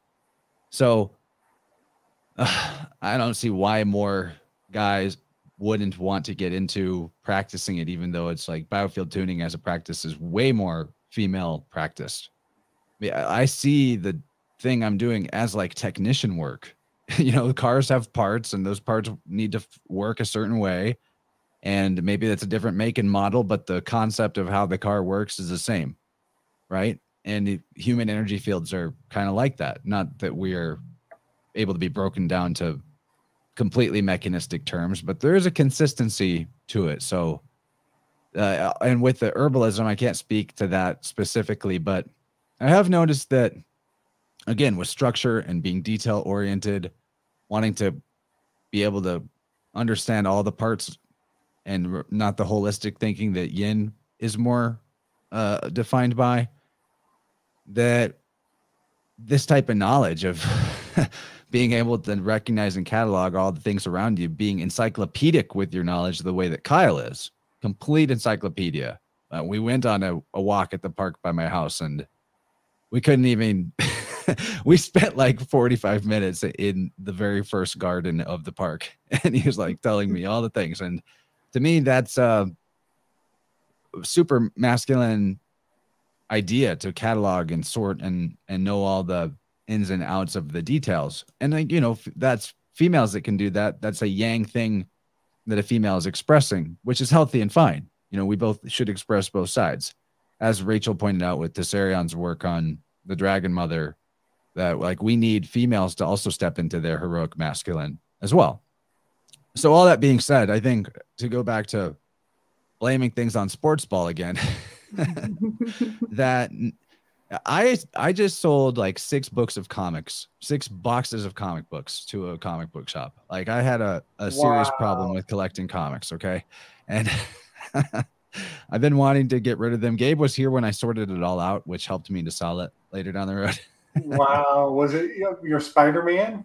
No, I kept all the good Ultimate comics, like that sweet side collection. I just sold the ones that I knew I'll never touch again. But anyway, things like that, comic books, collectible trading cards, not that there's anything wrong with them in and of themselves. And, you know, hobbies are just for fun. That's fine. Games are fine in moderation or reason that doesn't interfere with purpose. But I think all that type of stuff, like how many guys out there don't know how to fix a car? Me. But they know all the lore about every character's backstory and how it all interconnects in World of Warcraft or some video game, right? So I think part of the sacred masculine is co-opted by that stuff. We do it to ourselves, but it's kind of introduced to us in a way while we're really young and presented as if that's not, to a lot of us, as if that's not a problem or an inversion. And then we're taking all that yang energy of sorting and collecting and categorizing and knowing all the details and applying it to stuff like TV shows and, you know, fiction. And this is a big part of the issue too, is that like fiction is taking over, or, you know, it can't ever actually take over, but in people's minds, in the mental and imaginal space, that real estate is getting more and more taken up with fiction that has no bearing on our purpose, generally speaking. So, but I would love to hear Kyle talk about being an herbalist as a man and, you know, doing witchy work like that, hedge witch work. Yeah, I was thinking about it. Actually, I was asked about my thoughts earlier today because I just hired some new people, and now my shop is filled with women, and they were asking me, what is it like to be, because, you know, before it was like me, the boss, and then my wife, and then we had a helper, and now we have like 3 or 4 new people. And they were like, what's it like to have all this feminine energy? And it was at lunchtime, and I was digesting and tired from my infant son keeping me up. And I said, manageable.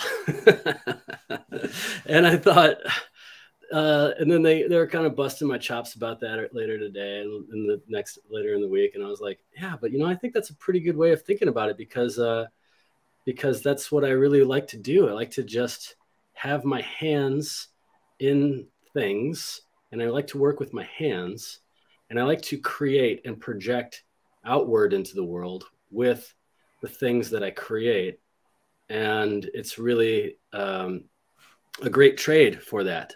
And so, because, you know, it is a craft, it is a skill.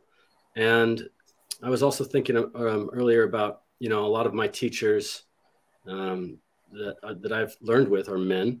And it's kind of interesting because, you know, the field of herbalism, there's maybe one guy for every 10 women or something like that. But a lot of the books are written by men too. And I mean, that's changing lately. You see a lot more women authors. And it makes me think about earlier in the conversation before I was present about, you know, was it because there was, you know, that was the thing to like categorize and create and put things in. And it was kind of something that the men did, while the women who were the majority of the people, you know, in the field of herbalism were actually tending to their families and to their communities, and they weren't really projecting outwards into the world. And so anyway, I was thinking about that. But I was also thinking about earlier today in herbalism, and another aspect of the sacred masculine and sacred feminine in product or in a particular type of work, and that is I've been working a lot with aromatic herbs. So aromatic herbs have their own unique kind of psychoactiveness to them. When you smell something aromatic, it puts you into a different state of mind. It takes your attention elsewhere.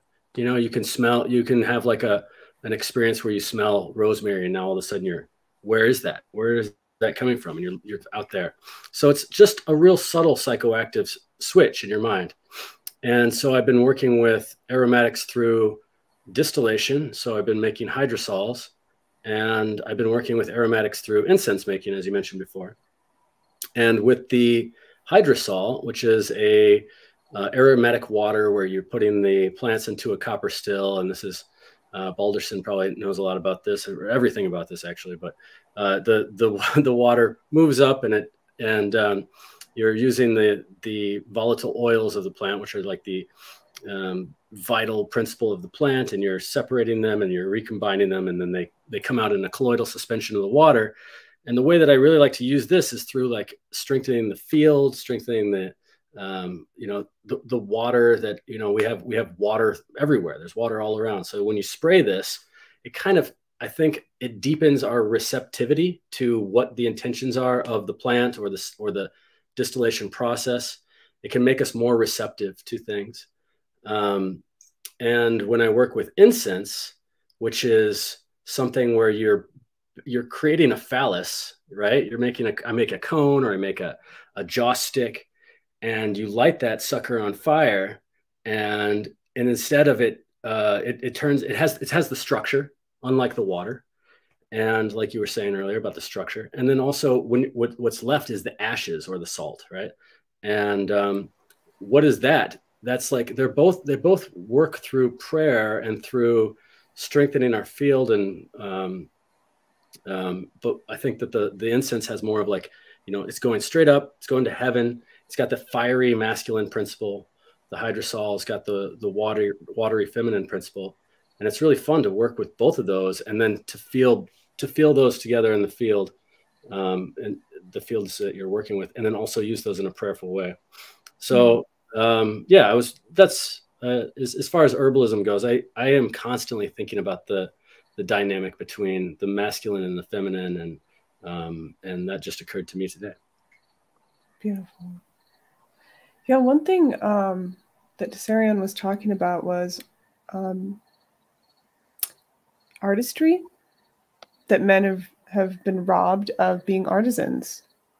At the end of the interview he was in, you know, he was asked what one of the solutions was to all of this, and it was to get back into the arts, for men to start creating.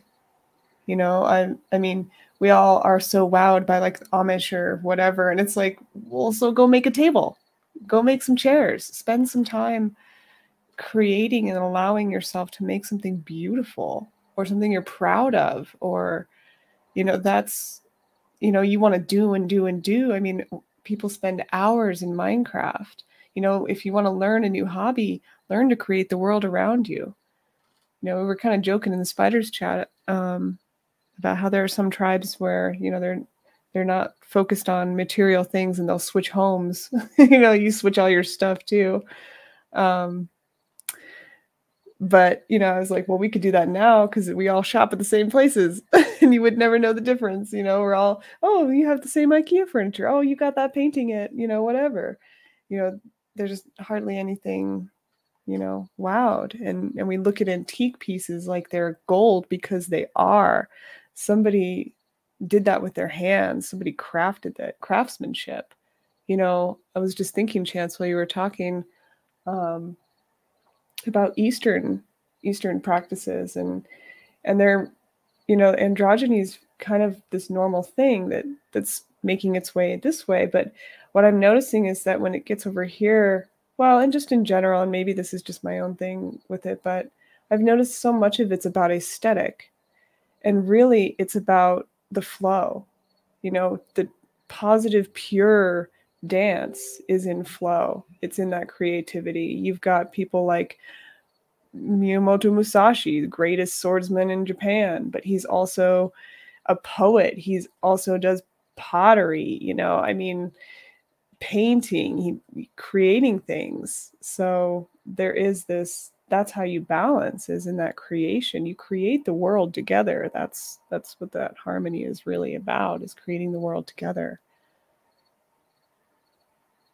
So just thinking about all that. Yeah, I love this. It's like what you're describing might look androgynous, but it's really like both of the poles of the dynamic disequilibrium are strong and distinct in the being. You know, he is a swordsman and a poet, a gentleman and a scholar, all of these things. The Renaissance man that I was trying to describe of an earlier time, that was my attempt to point out, you know, what it looks like to have the yang focus and activity and purpose, while also the yin receptivity and intuition and creativity. And whenever you kind of like just have both of those halves broken and toxic, you have neither half. You're left with nothing.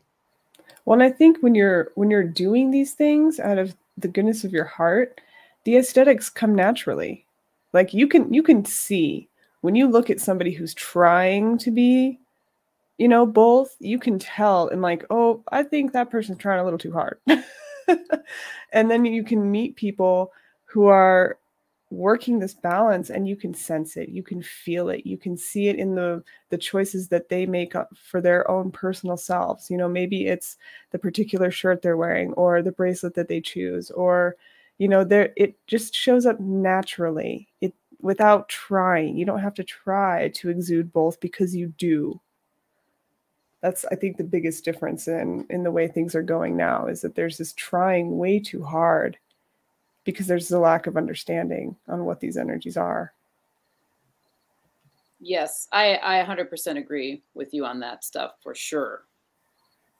And I think because, and that's why it's so interesting with like the internet culture, you know, some of the people that are even here have met in person, some haven't, but you know, we were talking the other day just about how when you're in somebody's presence, you feel these things. These are the things that you pick up. And I think we all are antennas walking around, you know, and it's whether or not we have our light on. And when you have your light on, you're able to see somebody else's light. And I think that there's like this, just kind of like we were talking about before, is like there's this shaming of being in your like divine place. And what's that about? You know, I don't know. I just think that it's something that has been perpetuated throughout pop culture just to keep the discord, to keep each other from like finding these connections. Yeah, I don't know. It's very strange, but I love this topic so much. And I just wanted to take a second to say I'm really grateful to be talking with all of you, because this is something that, like Rachel said in the beginning, we kind of were like, we need to talk about this. And then I thought, this is something that I think everybody just would benefit so much from hearing. Just even like, there's so many people that have never even heard about divine masculine, divine feminine. Like they might not even know what those terms even mean. And I think even just saying it, putting it out into the ether is like beginning the cycle of healing, of just somebody then being like, what does that mean? I'm actually going to look into that. And then they might ask a friend, or they might ask their parents or whatever. And you just start this chain reaction of people just getting more interested in their own self, because I think all of us can agree that it all comes back to self at the end of the day. And if you're not in tune with your own self, then it's almost impossible to be in tune with anyone else, and then let alone all the things around you. I love this. I have a new appreciation for the completely random title I gave this show. Sacred Masculine Ninja Angel. Yeah. I read it and I was like, oh, damn. So that was the phrase that I put into the AI art generator to get the art for this episode. So awesome. Sacred Masculine Ninja Angel. So, but really, I don't know who I heard say this. It might have been on a Crow episode. It might have been that Fortune Saint Germain guy he has on a lot, but I heard this and I totally vibed with it because it resonates true to something that I've been holding for quite a while, that I think I first sort of got turned on to understanding through Tessarion. Back to him. I'm glad he's coming up a lot in this chat. He is deep into the philosophy of dualism and anyway, I love his work, and he has a lot to say about philosophy, aesthetic philosophy, that aesthetic philosophy is sort of falling by the wayside. The philosophy of beauty, basically, is what that is. And I think it was Fortune, maybe, on a Crow episode, but somebody somewhere was in the Crow sphere was saying how there will come a time in the near future where our survival will be completely depending on beauty. And I really they didn't elaborate on that too much. And I was like, I get that. I understand that, because a big part of what is throwing the ship of society off course is that what is and isn't beautiful has lost its objectivity. And, there are some things that you could describe as beautiful that are subjective, but then there are things that are objectively, aesthetically beautiful and pleasing, like the flowers that Michelle started this conversation with. When you see flowers in bloom, that is objective beauty, that we're hardwired to recognize that this is the opening of the opening part, like the blooming, the culmination of a long process that nature has undertaken, from seed to sapling to, all the steps along the way till you get to this blooming. And part of what is really hurting us right now with the toxicity of society or what is causing a lot of the toxicity, is that people won't call a damn ugly hoe an ugly hoe or like a nasty greaseball dude, a nasty greaseball dude. And like, I know this is obvious stuff, but like I was at my dad and mom's house tonight, and he's flipping through TV channels, and I don't know what cable channel it was, but a commercial pops up for like a TV show called My Big Fat Beautiful Life. And it just showed this like big fat lady all glammed up, and like she was the star of some TV show.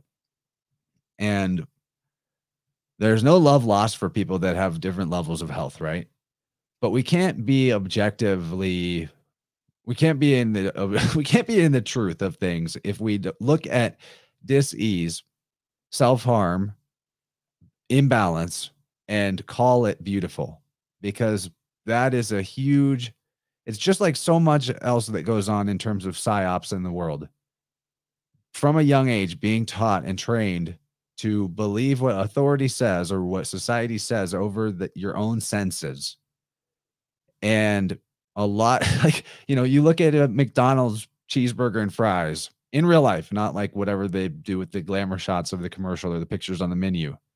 That is not beautiful. It is objectively ugly, right? Taco Bell taco never looks like the picture. In fact, like pretty much all the corporate food, the glamour shot on the box is not what you're actually getting in the processed final product. So many examples of this. And if we really get real with ourselves about what is and isn't beautiful, and we don't lie to ourselves about it, and we structure our life in a way to bring about as much beauty into ourselves on all sensory levels as possible, and either fix and bring back to balance or create boundaries against that which is not beautiful, we will be detoxing ourselves on a lot of levels of the fractal, a lot of levels of the spectrum, right? And then things that are beautiful get called ugly. Like, you got dirt all over your feet. To me, that's beautiful. But there's at least I think we all get what I'm saying here. And that the philosophy of what you're talking about with the swordsman who's a poet, this is somebody that recognizes beauty, and they're not trying to create the packaging of something shiny. They're expressing what's inside themselves. They're bringing what's within them out. And that is a beautiful process as well. That's like poetry is, I think, meant to be, you know, about communicating beauty more than anything else. And even that type of expression has fallen into a lot of sort of degenerated things compared to what the epic poets of old would do. Like, you know, even Dante's Inferno, even when he's writing about the most horrific of the rings of hell, he's like, there's beauty. It's aesthetically beautiful. The whole thing, you know? So, you know, from our language to our diet to the people we surround ourselves with and what we do and do not accept as okay, I think beauty is like ultimately a guide that will not do us wrong, as long as we don't lie to ourselves and accept that which is ugly and toxic as beauty because we're told to do so. Mm-hmm. That makes me think of this saying that Topher Gardner talks about a lot, and that is that nature is constantly signaling to us to realize, you know, when we realize what the signal is and we mimic that and signal back to it, then there is this appreciation in the environment, and actually life-giving appreciation in the environment. And that on a natural level, in the way that, you know, on the premise that if our species ought to survive, then we'll have to, there'll be an economy of beauty. Then I think that that we could rest that on this returning to the signals of nature, finding what they mean, the way that it's seeing the phi ratio in a flower, seeing that golden ratio spiral in a sunflower or in a pine cone or in an egg, and appreciating that for what it is, the fingerprint of God, and then, you know, in the way that we would mimic that. That's where I'm trying to work that out. Of course, there's like the inversion of phi, right? Like this, that's the phi, you know, the screen that we're looking at right now. There's also the phi. So there's this inversion as well, where it's like, no, but look at, you know, if the screen was, if the screens that we are looking at right now, like on our laptops and computers, were square, it would be less, or like circular or something like that, or I don't know, in this oval or some sort of non-phi ratio. I guess I'm not giving a good example, but it would be less inviting to like hold our attention and pull us here, because we're drawn to that signal. And so how we signal back, the communication that we offer, I think is not, it's not something that I can really expand on, because I think that's a very personal, I think that's really the connection with the spirit, where spirit meets, sorry, it froze there for a second. But yeah, that made me think of that. I've been thinking about that a lot since I've heard him say that. And I think it's really interesting trying to discover the ways of signaling back to the creation, that what we, you know, the beauty that we see, and say, what life could this bring? What beauty this is. May I make this into medicine, please? This will make such good medicine. Thank you. Thank you for this beauty and this bounty. And that's the life-giving survival, I suppose, you know? Yeah. I think about this often. I mean, I thought about it today. I went on a hike, and there's a section of the trail that has split off because one part of the trail is all eroded and it's really tricky to walk down. You will fall if you walk on it. And people have started to move right next to it, and there's all of these rocks that create the traction that you would need to be able to come down. And there's a branch that's right next to this area that's really tricky. And every time I go on this trail, I grab that branch and then afterwards I thank the branch out loud. And I say, thank you, branch. And today it made me think about one of the videos that Mario just released about Virgo and talking about the branch. and that in the Bible, the branch is actually the word for Virgo's sun, S-O-N. And it made me stop in my tracks. And I thought to myself, I need to stay here and just think, like, sit with this for a second. And the wind just came through and just blew this big gust of wind. And it was like this confirmation that I picked up on what was right in this area that nature was trying to show me. Wow. And then it made me think about the masculine and feminine, knowing that we were having this discussion. And I was like, oh my God, the branch is the sun who's offering his hand to the passerby to offer and provide the structure and something stable in a moment where there's instability. And then I thought about just the gesture of a gentleman who offers his hand to a woman to allow her to pass over a rocky, you know, area or a puddle or whatever it be. And it was just this like beautiful like spark that I had of like, oh my gosh, this to me is just like an example that nature is giving me of this divine masculine feminine connection that's there, and it's like everywhere, and it's specifically in nature, you know, even just looking at the structure like you're talking about of flowers. And then I always think of a pine tree with the masculine, and we live around a lot of pines, so I just feel like there's I don't know, there's just constant reminders everywhere you look in nature of these dynamics. And once you start to see it, and once you can look at the world and look at people and creation itself as like a holistic thing, I think that's when these things like really start to click. And yeah, so I just really love, I'm a very verbal and, like you said earlier, Kyle, physical. So I love to work with my hands. And I notice myself, I talk to plants all the time. And somebody, I'm sure people, I mean, now we live in a place where there's not a lot of people around, but I would just unabashedly do it all the time. And I'm sure I made a lot of people be like, what the heck? This girl's just like, you're going to end up married to a tree nymph. Yeah. Yeah, right, without even knowing it. And so anyway, just, yeah, these little things, I just think that they're listening, and just like with spirit or our ancestors or whatever, they're always there for us on so many levels. And I just think they're always there listening, and they see that when we're acknowledging them and we acknowledge, you know, it's like this back and forth thing. And it's just beautiful. And it's one of the things that herbalism has taught me, and just Mother Nature has taught me, and I could go on and on, but yeah, it's beautiful. It's a thing of beauty, and it's all there for us to be connected to. I love that, Michelle. Yeah, I love that. And I think some people would be nervous about being animistic.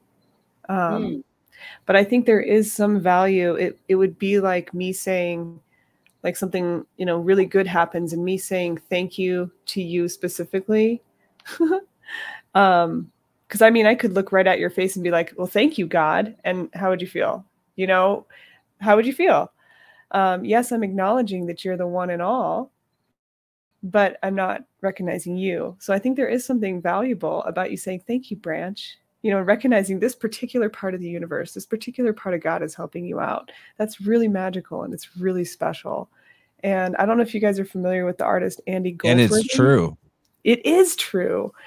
And it's so much fun. I love going on hikes and messing around with nature. Like, whether it's giving a rock a new home by throwing it into a new location, or just making art out of it along the trail.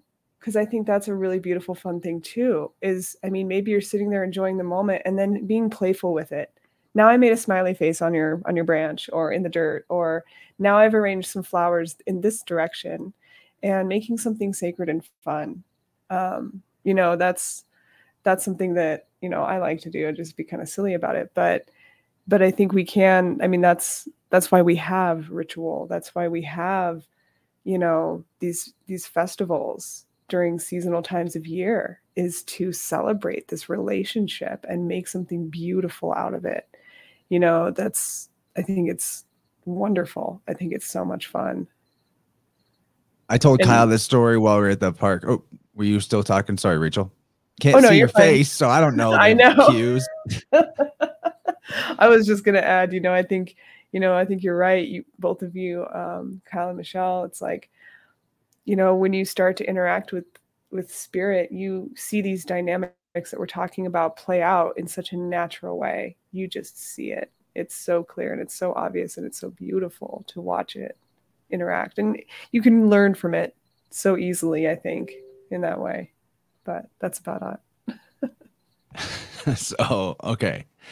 I told this story to Kyle when we were on our walk at the park by my house, but there is this lake, a big pond lake thing at this park, a huge park by my house. I love it so much. And a couple of years ago, a tree got taken down by some beavers, or a beaver. I don't know. And this tree fell over into the water, and, you know, the log of this tree is laying there in the lake. And I was walking by one day, the tree wreckage, and I heard some other walkers stop there, and they were lamenting. They're like, I can't believe the beaver killed that tree, and stupid beaver and bad beaver. And, you know, like, they're really upset about it for whatever reason. You know how people are that just are ready to complain, of course. So just complaining. And a few days later, I came back around to that same spot, and I looked at the tree in the lake, and it had become a resort for turtles. They were just soaking up all the sun. And there was like 8 turtles on this tree. And ever since then, that's like turtle tree. And that's their spot. And the tree is still there and everything. The log is still there. So this is a great example of, like, in this metaphor, the beaver is the masculine. It's even got that phallic beaver teeth, right? It didn't take down, no other trees in the entire park have ever, that I've seen, been destroyed by beavers. There's no like anti-beaver defense system stopping that from happening. You know, the beavers just somehow, God in the form of a beaver knew that that tree needed to come down for the turtles to have a spot to be in the sun, but not be like exposed to other things, still be in the water. So the turtles in the metaphor are the feminine. You know, they're even circular. They have this shape. They have a shell. They carry their home with them. A lot of reasons why you can correlate that. And by the masculine fulfilling its purpose, not even necessarily knowing why it's fulfilling its purpose, it's just doing what it's called to do, then the feminine builds a home out of that. You know, like, I love that. And so we can be like the people that see the tree fall down and be like, fuck beavers, smash the patriarchy. Or we can be like the turtles and be like, this is a nice place to get some sun. I'm going to get some sun. That would be a really confusing bumper sticker for some people, I think. Like, fuck beavers, smash the patriarchy. You know? And people be like, wait a minute.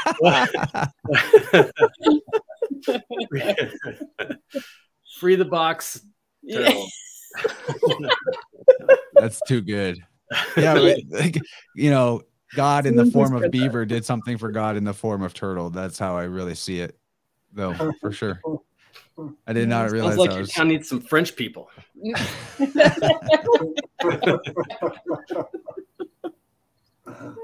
Who thinks Balderson should come in and just give us like a 10-minute heathen diatribe about maleness?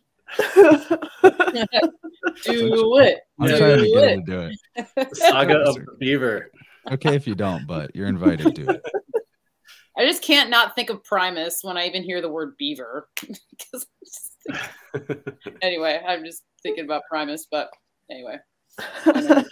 Beaver. Well, I don't know. Maybe, Kyle, you've heard this before, but I was looking into a few things before we started. And one of the things I came across was that frankincense is actually, like, historically, obviously, frankincense is like a huge deal. It's like been around forever. It's like a sacred scent. It's a sacred resin. But basically, the practice is that it can be used to harness both the divine feminine and divine masculine, and that it's been used like throughout history to worship sun gods and even moon goddesses. I don't know if you've ever heard of that, but I just came across this today, and I was like, oh, interesting. I don't know if you've ever heard of that. No, makes sense to me. I call it tree gold.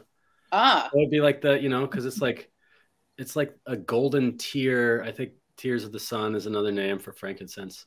Speaking of the French, and and I don't know. That makes sense to me because it's the type of scent that is in a base, middle, and high. So it has like the lowest point of the aromatic spectrum, as well as the peaks, which are usually like the more masculine type of scents. Yeah, I never thought about that, but that makes sense to me.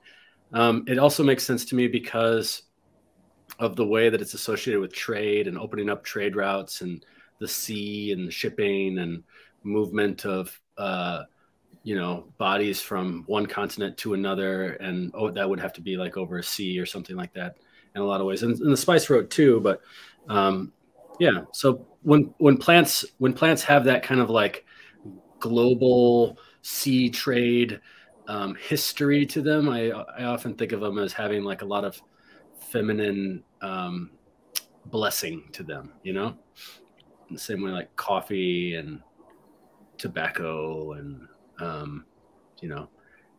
cannabis and cacao and things like that. Yeah, it makes sense. Mm-hmm. Very cool. As my gears turning on the three wise men bringing frankincense, gold, and myrrh. It's just kind of it has me fascinated at the possibilities of frankincense, meaning being enfranchised,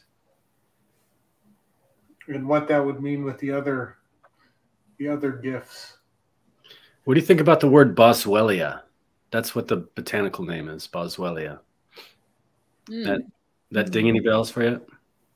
Kind of, yeah. It makes me think of so bos is the ox.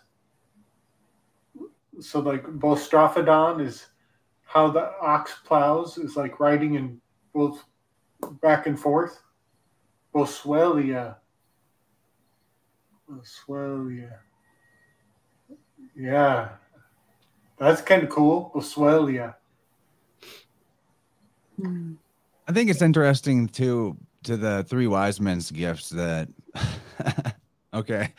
So I hadn't really thought about frankincense and enfranchisement. That's an interesting link. I don't know what else we might be able to dig out of that, but myrrh, since Jesus is a solar deity, it's interesting that he's offered myrrh because Adonis is from the myrrh tree. His mother, Myrrh or Mira, got pregnant with him when she wasn't supposed to, kind of like a divine conception, but they were mad about it, and she was turned into a myrrh tree as punishment for her immaculate conception. And then Adonis falls from her as like a seed or an acorn and is carried into the underworld, I think, by Venus, where he then grows up and becomes the beautiful solar sun god deity. So continuing that long tradition of the solar deity and the myth of the corn myth, or we have like the Cronus name from as well, when Cronus was the sun before it got attributed to, before Saturn was attributed to the luminary that we call Saturn now. Yeah, interesting. Interesting you bring up acorns, because that was another thing that came across my radar, and acorns being a symbol of fertility. And actually, one of the practices that I learned of earlier this year, or a tradition, was that you would actually like harvest acorns and then save them for the spring. And as a symbolic like ritual, or just something symbolic like practice you could do, is actually bury an acorn with your partner on the first day of spring. And anyway, just you saying acorn made me think of that. So maybe there's something just with that being part of the legend, that it was just like a nod to the fertility and like the continuation of her immaculate conception, the birth. It's always going to continue to happen. And maybe the acorn is just symbolic of that. I don't know. Oh yeah, definitely is. That's yeah, that's the whole corn myth, why it connects to the solar deities, because the sun is the symbol of that constant flow from the seasonal thing, you know, the sea suns. The word sun is in the seasons anyway. Right. Yeah. And I have to say, oh, go ahead, Rachel. Oh, no, go ahead.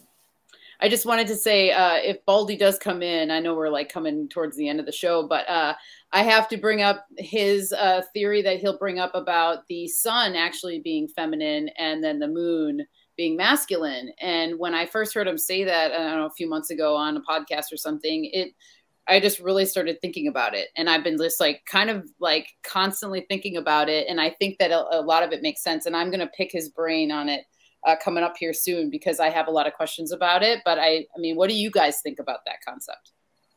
I actually came to a really great, deeper realization on this type of thing, like sort of reconciling different dimensions of syncretism that seem to conflict with each other from, of course, talking to Balderson. So talking to him yesterday with this alchemy interview that I cannot wait to put out. He kindly said that was his best alchemy interview ever in the chat earlier, which I think so, because I've listened to most of his interviews. And then like things really clicked for me. And Lucas, he got that from me. I bet. I bet he did. Get a book out, dude. I want to read your book. Anyway, so what I reconciled, and this applies to more things like the masculine moon, feminine sun idea, was that, okay, so this Mercury character, Hermes character, attributing that to the sun when alchemically the sun is more, you know, sun is something else, right? I was trying to reconcile astrotheology with alchemy, because the symbols don't always seem to like one-to-one match. Why is, you know, we even see Mercury in a lot of depictions on with the chariot, you know, of basically the same thing that Helios is riding in, which is the sun. So like, why would that be if Mercury in terms of the alchemical process is not the same energy as what the sun brings to the alchemical process? And I realized that it actually depends on the dimension through which we're perceiving it, like the perspective lens we're putting on it. So when we're talking about sun, moon, earth, well, we've got a battery anode cathode relationship here. And that's one way of looking at the sun. But in a different dimension, observational visual dimension, watching the sun go through its journey across the sky clock, it actually becomes more of a Mercury character when applied to that, not in relationship with Earth. In relationship with Earth and Moon, sun has this feminine part of the battery going on, cathode. But in relationship to its position on the sky as it's traveling the sky clock, it's more mercurial, because in alchemy, what step you're on determines what the Mercury is. It's not always literally Mercury, as in like the substance. And that's part of the confusion of terms too, of course, is that we have the physical substance called Mercury, and then we have the philosophical Mercury, which is carrying something from one place to another. It's either taking something from something or giving something to something, right? So different steps of the alchemical process, like the agent you're using to distill, you know, the liquid medium that you're using to distill the oil out of the plant, well, that liquid is like the Mercury. It's the thief. It's taking it away. But then in another step of the process, like the oil might be the Mercury now, because it's giving something to another part of the alchemical process, right? So the sun, so Mercury is like changing characters in terms of philosophical position in alchemy. In one step, it's one thing. In another step, it's another thing. And the sun is like that. And, you know, the sun in Virgo season is not the same as the sun in Aries season. And even throughout the day on the microcosm, the type of wavelength of energy coming from the sun at the morning is not the same light that's coming from the sun in the afternoon. So that's kind of where I'm at, reconciling the whole idea of the sun being feminine in a battery sense, but still having the ability to look at it as a representative of the Trinity, the creator, destroyer, preserver, the mother, father, son, or child. So like depending on the lens that you're looking at it through, it can fill it's different characters, it's different positions alchemically, it's different things astrotheologically. And really, that's beautiful because it's exactly the same as how we are as beings too. Like, you know, in my role, if I was a swordsman, you know, that's like a masculine role. But in my role as a, you know, a poet or a painter, that's kind of like a feminine creative role. It doesn't make you all the time a female or all the time a male to do the other side of the polarity in terms of how you're acting on the world. Is that all making sense? Yeah, you've inspired some amazing thoughts. Thank you. So basically, how I'm thinking about this as you're talking is seeing the sky clock as a way for the masculine to interact with chaos. Because if you've got the sun who's got, you know, these 3 stations, hey Ben, you know, it's got equinox, it's got solstice, it's got basically 3 positions it moves between. So that's like your maiden, mother, crone kind of thing, right? So you have these different time frames. So I'm seeing that. But also it balances light and dark. If we see the masculine as dark and earthy, so it has, you know, times for each night and day. You have both masculine and feminine, just with the sun, not counting the moon right now. But because the moon's it's a closer intimacy level that you have with light, and it's a different pace. But that's how I'm kind of seeing it. So the sun, what I like about the Ticos system and how you're describing this, in the Ticos, Mercury and Venus are moons of the sun. The 3D model looks cool, and I'm still working through the book, but it's something to check out and consider. But I like that because Venus as the morning and evening star kind of gives the masculine a heads up. Hey, so the sun's going to be rising. Hey, so it's not just light in your face. Boom, here's the, you know, here's that, you know, energy. However you choose to see the polarities, however they, you know, show up for you. But, you know, so that Venus kind of heralds that in. Mercury is always that balance. Like, here's the communication between us. Here's the, you know, it's always that mediator. We always need that. I shared a poem from Gabe's book now and again in some of the chats. So you'll have to listen to that, but it's a perfect example of the Fool being that mercurial character. So those are just things that I'm thinking about is that the sky clock is really about these relationships of light and dark and how they play out. We can attribute all kinds of meaning to it, but I think at a very basic level, that's what these luminaries help light and dark do, is to communicate. It gives them a sense of, okay, now we're closer with the moon.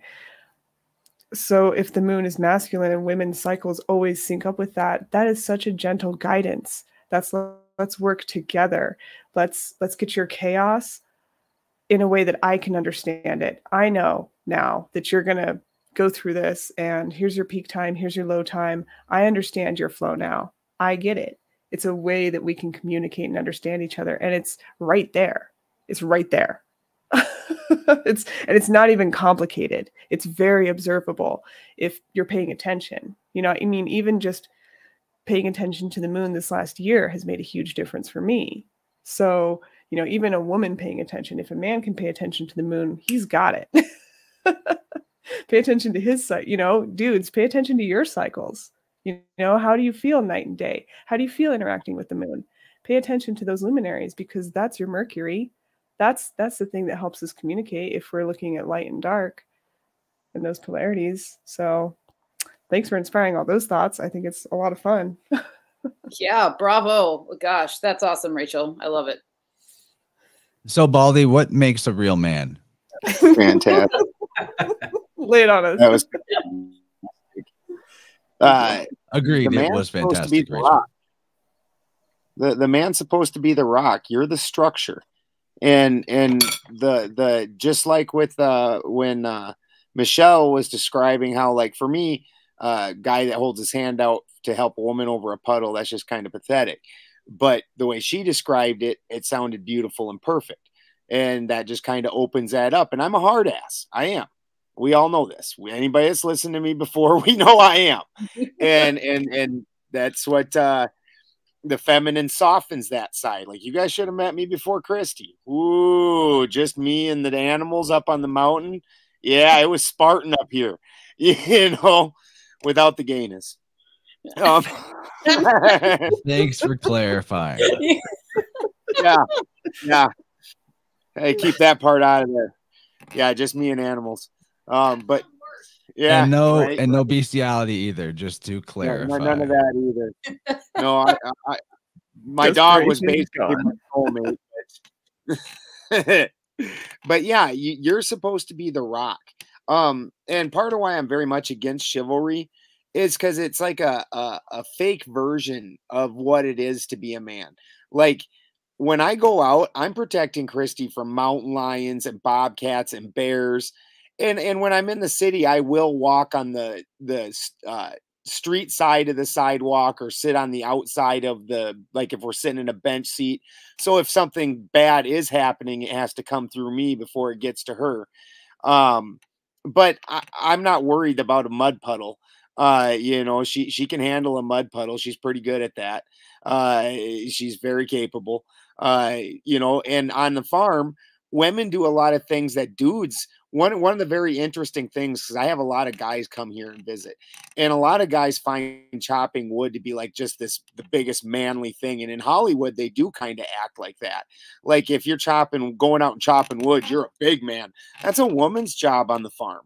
I go out and I cut down the trees. I'm out dealing with animals and the trees and stuff. Chopping wood's not hard.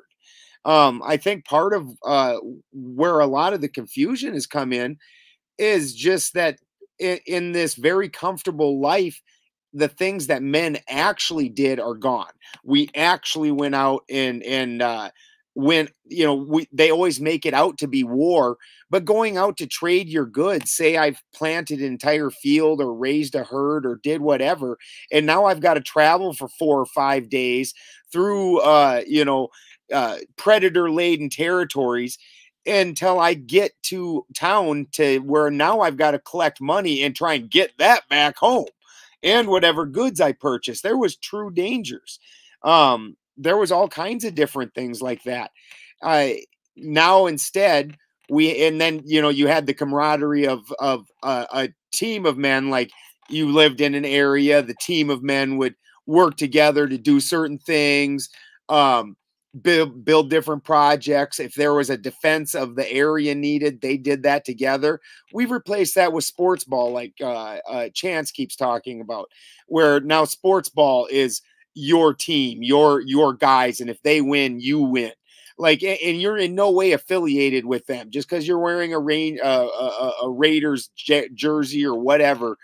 It doesn't make you affiliated with those people, or that's your team. This is specifically designed to replace the needs that you had as a man.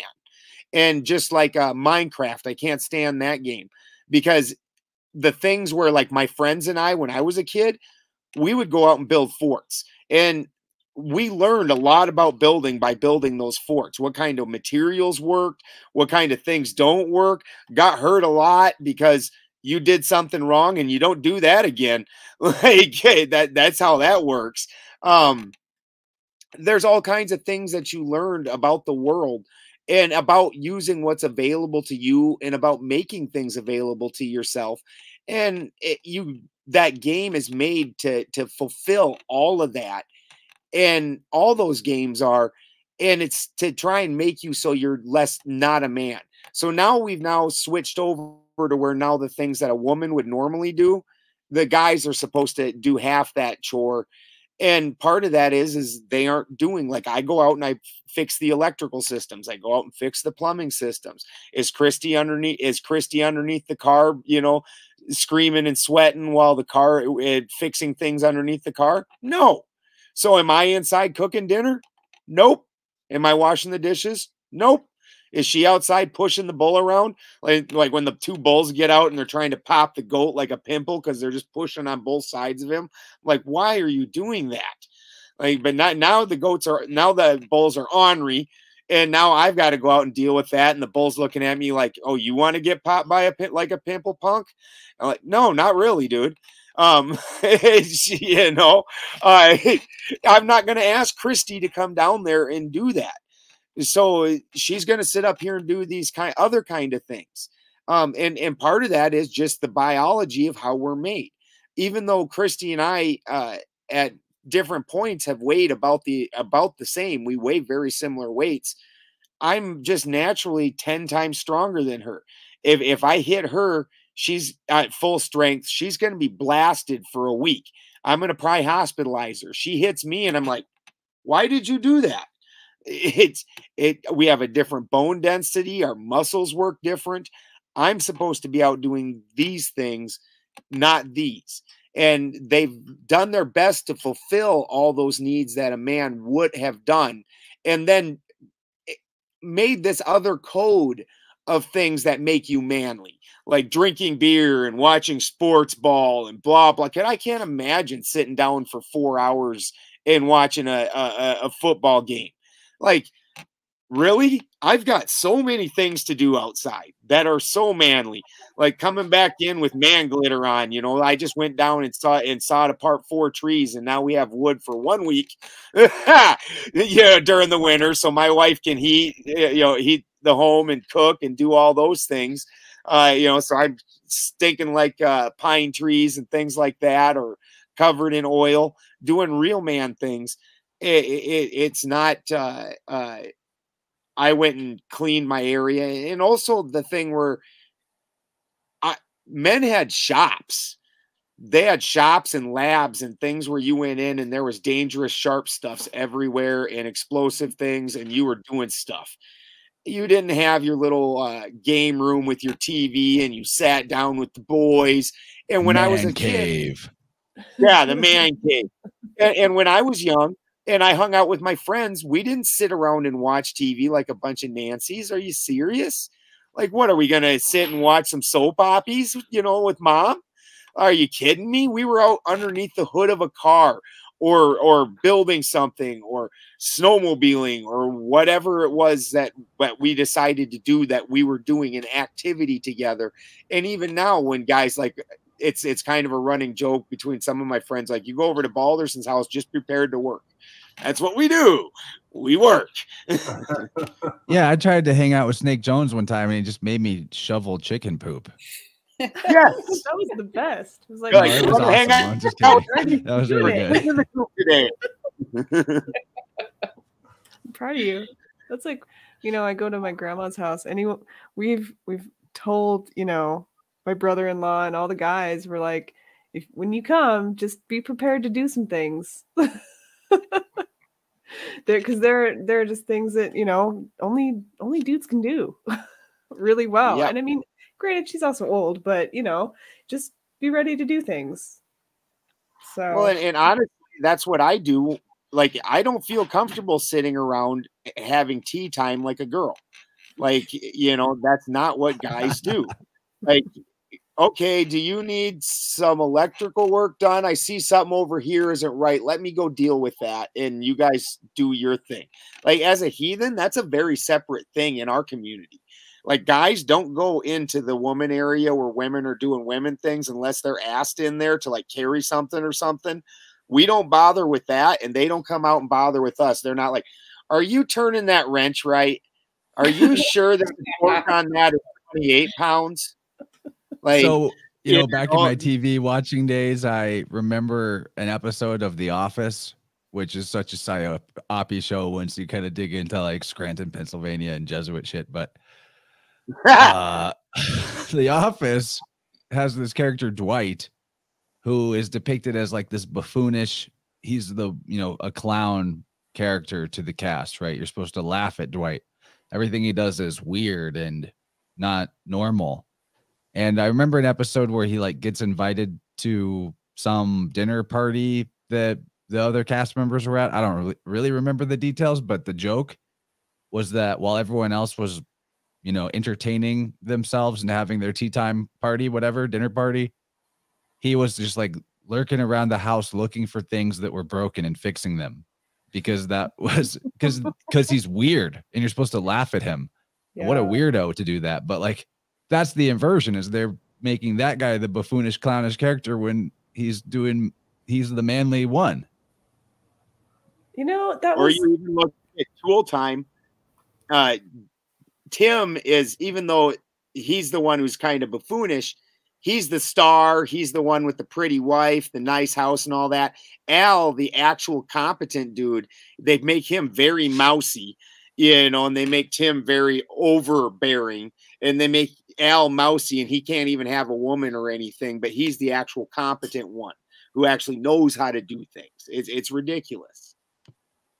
You know, I had this roommate situation like this, where the owner of the house, lady, love her to death, but she would get frustrated with some of the male tenants who would come and stay because they would fix stuff.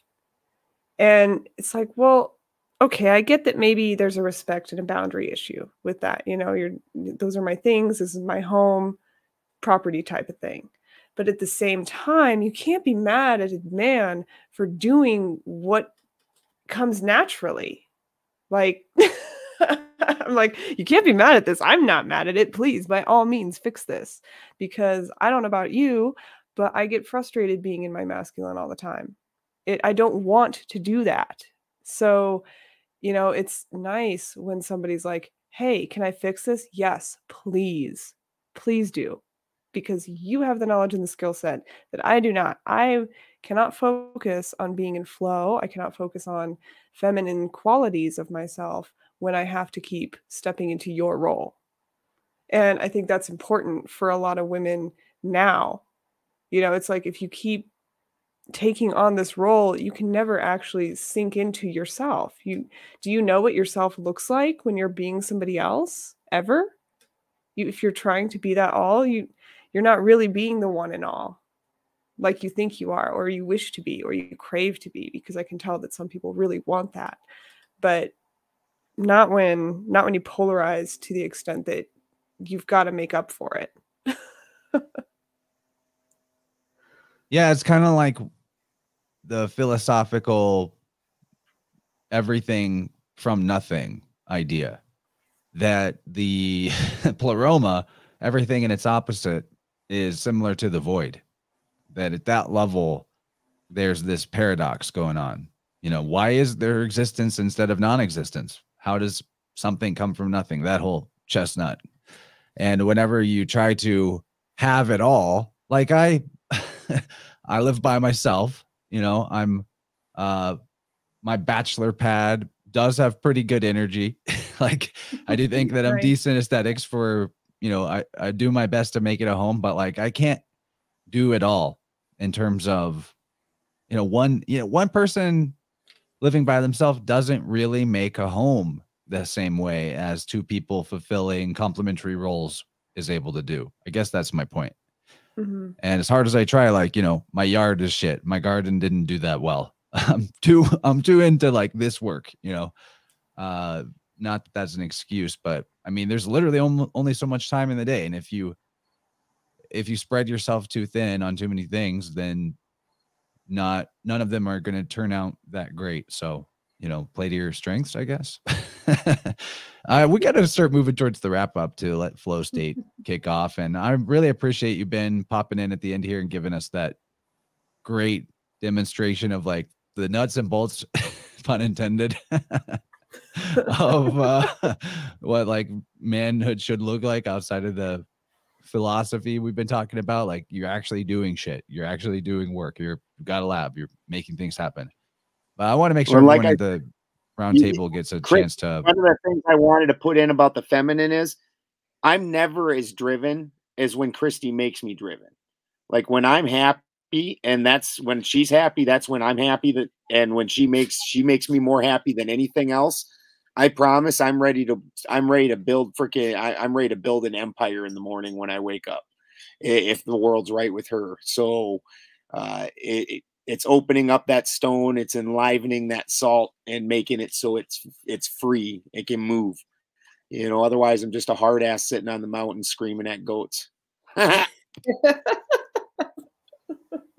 You even laugh kind of like a goat at this point. You're becoming a goat man. Yeah, well, I want everyone to get a chance to give any closing thoughts and plug their stuff. You all are amazing. Kyle, let's start with you. Anything, you've been kind of quiet for a bit here. Any thoughts on all the riffs we've just been going into? Yeah, it's just soaking them in. Then some of these things have been really thought provoking. So thank y'all, and thank you for the opportunity to be here. I'm thinking about the work dynamic that I have. I own a business with my wife. We have a shop in Milwaukee. We have a unique herb shop in the country that we make almost everything in our store, and there's not many like that. So a lot of the plants that we get, I go out into the field and I get them, and I bring them into our kitchen apothecary, and I turn them into medicine. And I often joke that I am the person that just puts potions into bottles. Like, I'm just constantly putting stuff into bottles, but I wouldn't be able to sell them if it wasn't for her aesthetic and her labels. She makes the shop beautiful. It's a beautiful shop because of her. And Michelle said that earlier, and I made sure that she heard that. And in the back, where all the press and the fire and the stuff, that's my spot, that's my spot. And I like working hard back there, and I like bringing stuff from the field back there and picking the ticks off and coming into the shop with some flowers for my wife, who is always there with a beautiful smile on her face. And we got a baby, and the energy is just so great. And it's great to have this chat about the sacred masculine, sacred feminine dynamic, because I see it every day. I see it in my life. I see it. I'm blessed to have it in my relationship and with my business that I work so intimately with my wife. And it's just like it's more than a business. It's our way of life, and it's kind of our dream, I guess. And so that's what we do. We make medicine. We make herbal medicine, and a little bit of scruff, a little bit of fluff, and it's great. And so thanks, Chance, and thank you all for your thoughts and for letting me offer mine. It's a real pleasure. Tippecanoe Herbs is the place. It's in Milwaukee, but we got a website online too. I'm doing this thing lately where I'm teaching astro aromatics. And I'm kind of writing a zine based on the astrological sign that we're in, and then kind of talking a lot about the aromatic plants that belong to these particular signs, whether they're ruled by the ruling planet or under the influence of the ruling planet, I suppose, and or the organ affinity of the particular zodiac sign, and turning that into incense and hydrosols as well. So that's kind of my fun thing that I've been doing lately. I have a lot of classes that I've always been a locals kind of dude, but I've been branching out, and I have an online class that I just started, and I'll be doing those more and more. So I can, be out in the world a little bit more and step away from my humble abode that has served me so well, and get into this space where I can meet and rub shoulders with some very interesting folks like yourself. So thanks so much. Man, it's great to have you. Can't wait for a full-on Tippecanoe Herbs InnerVerse conversation. I'm going to want to know more about that astro aromatics. That sounds like gold. Yeah, it's really fun. Thanks. Yeah, you're an amazing teacher, man. Your enthusiasm and respect for all the life forms that you are teaching about is really divine. Appreciate it a lot. So yeah, everyone's excited that you're here, and we can't wait to see you back. You're welcome to call in on a Vibe Rant anytime. And let's hear from Rachel. You got any closing thoughts for us? Not too many. Thank you so much for hosting this conversation. It's been really fun, and I think we went into some really great territory and some really fun topics. And yeah, just thank you for that. Not too much else going on. I know that be on the lookout later this month for a deep dive into the dark feminine. We will be covering that with a panel. So I'll have a little bit more on that later, but that is in the works right now. I've been wanting to have Tessarion back on InnerVerse for that topic. So looking forward to seeing what you guys have to say about that. Yeah, thank you. Sunforge on Telegram. I just dropped the link in the chats here. Oh, yeah, that's where people can follow Rachel more closely. All right, Michelle, got anything for us here to wrap up with? Well, yes, thank you for hosting, because this was awesome. I'm really excited that I got an opportunity to talk with y'all about all this stuff.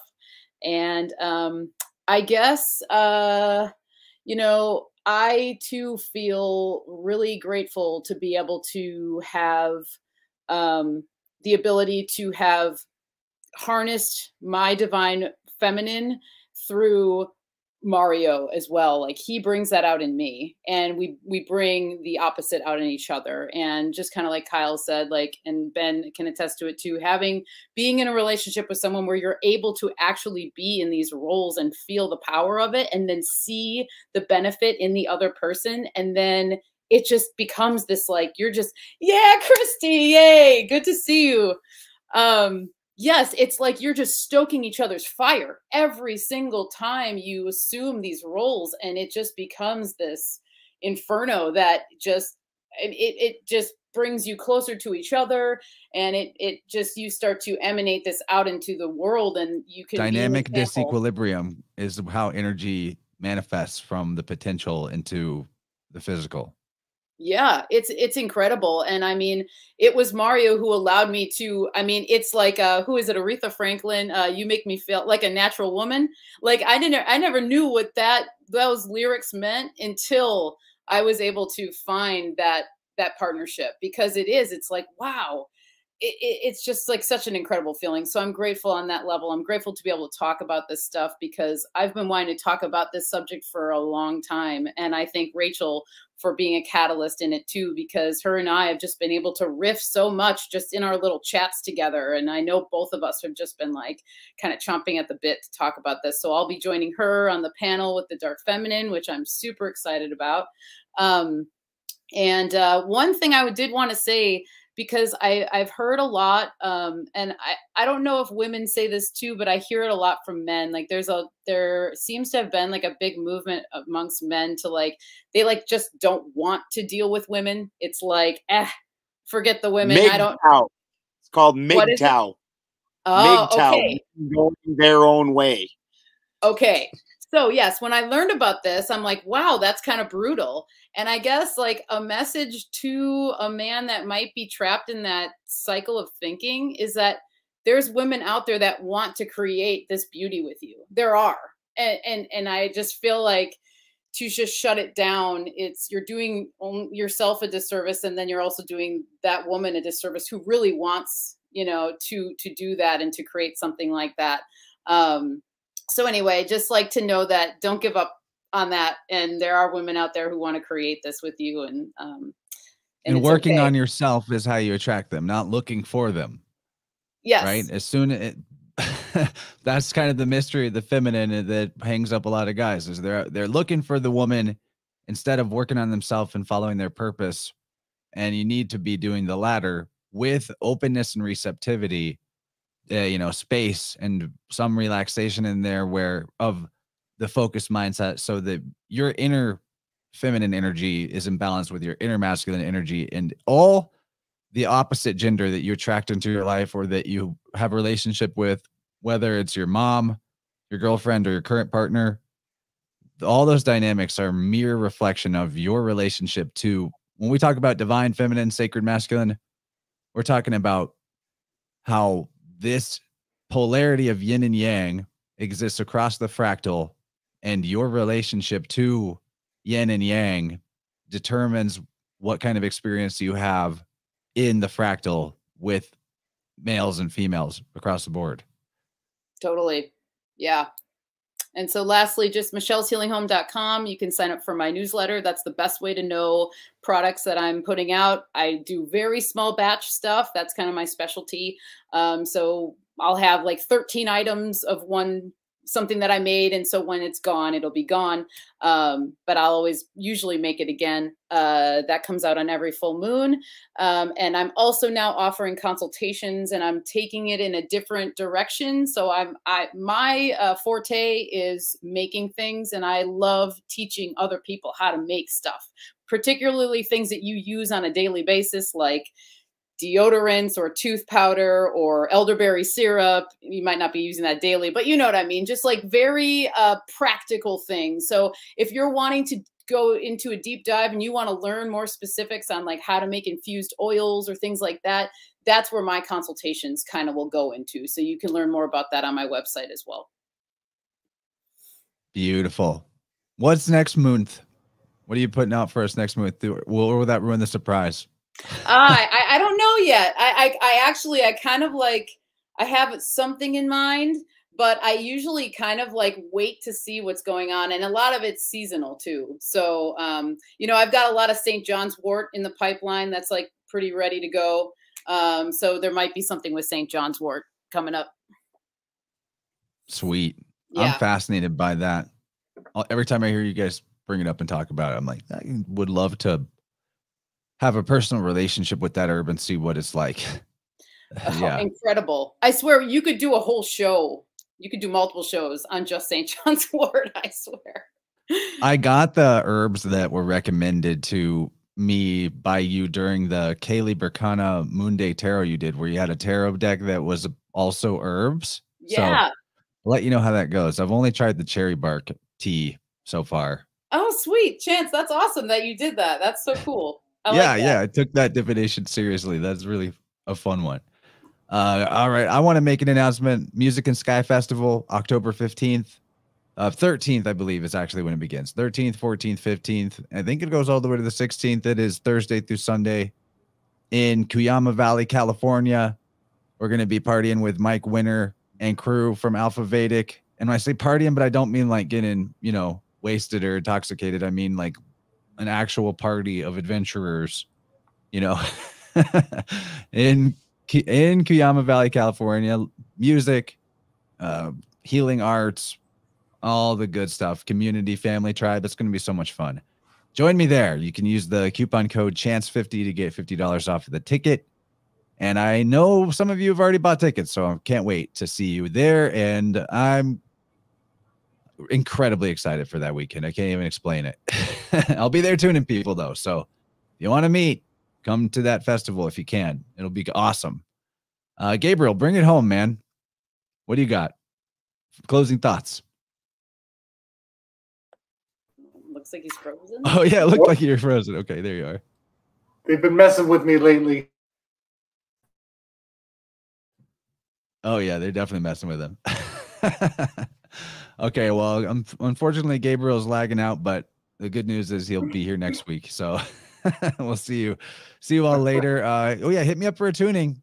If you guys want to do a tuning session sooner than later, definitely email me, chance@innerversepodcast.com. Get on my schedule because, you know, once October, I have a lot of traveling going on. So once that is filled up schedule wise, you'll have to wait till the next month. So yeah, let's do it. Tune up. Really crazy results lately. I mean, they always are, but love you all. Good night. See you on the flow state of Weaving Spiders, and see you next week. And watch out for the next InnerVerse episode where Balderson teaches us about alchemy, and you're actually going to get it. You're like really going to get it. All right. Good night, everybody. Bye-bye. Good night. Thank you. Thank you. Ciao.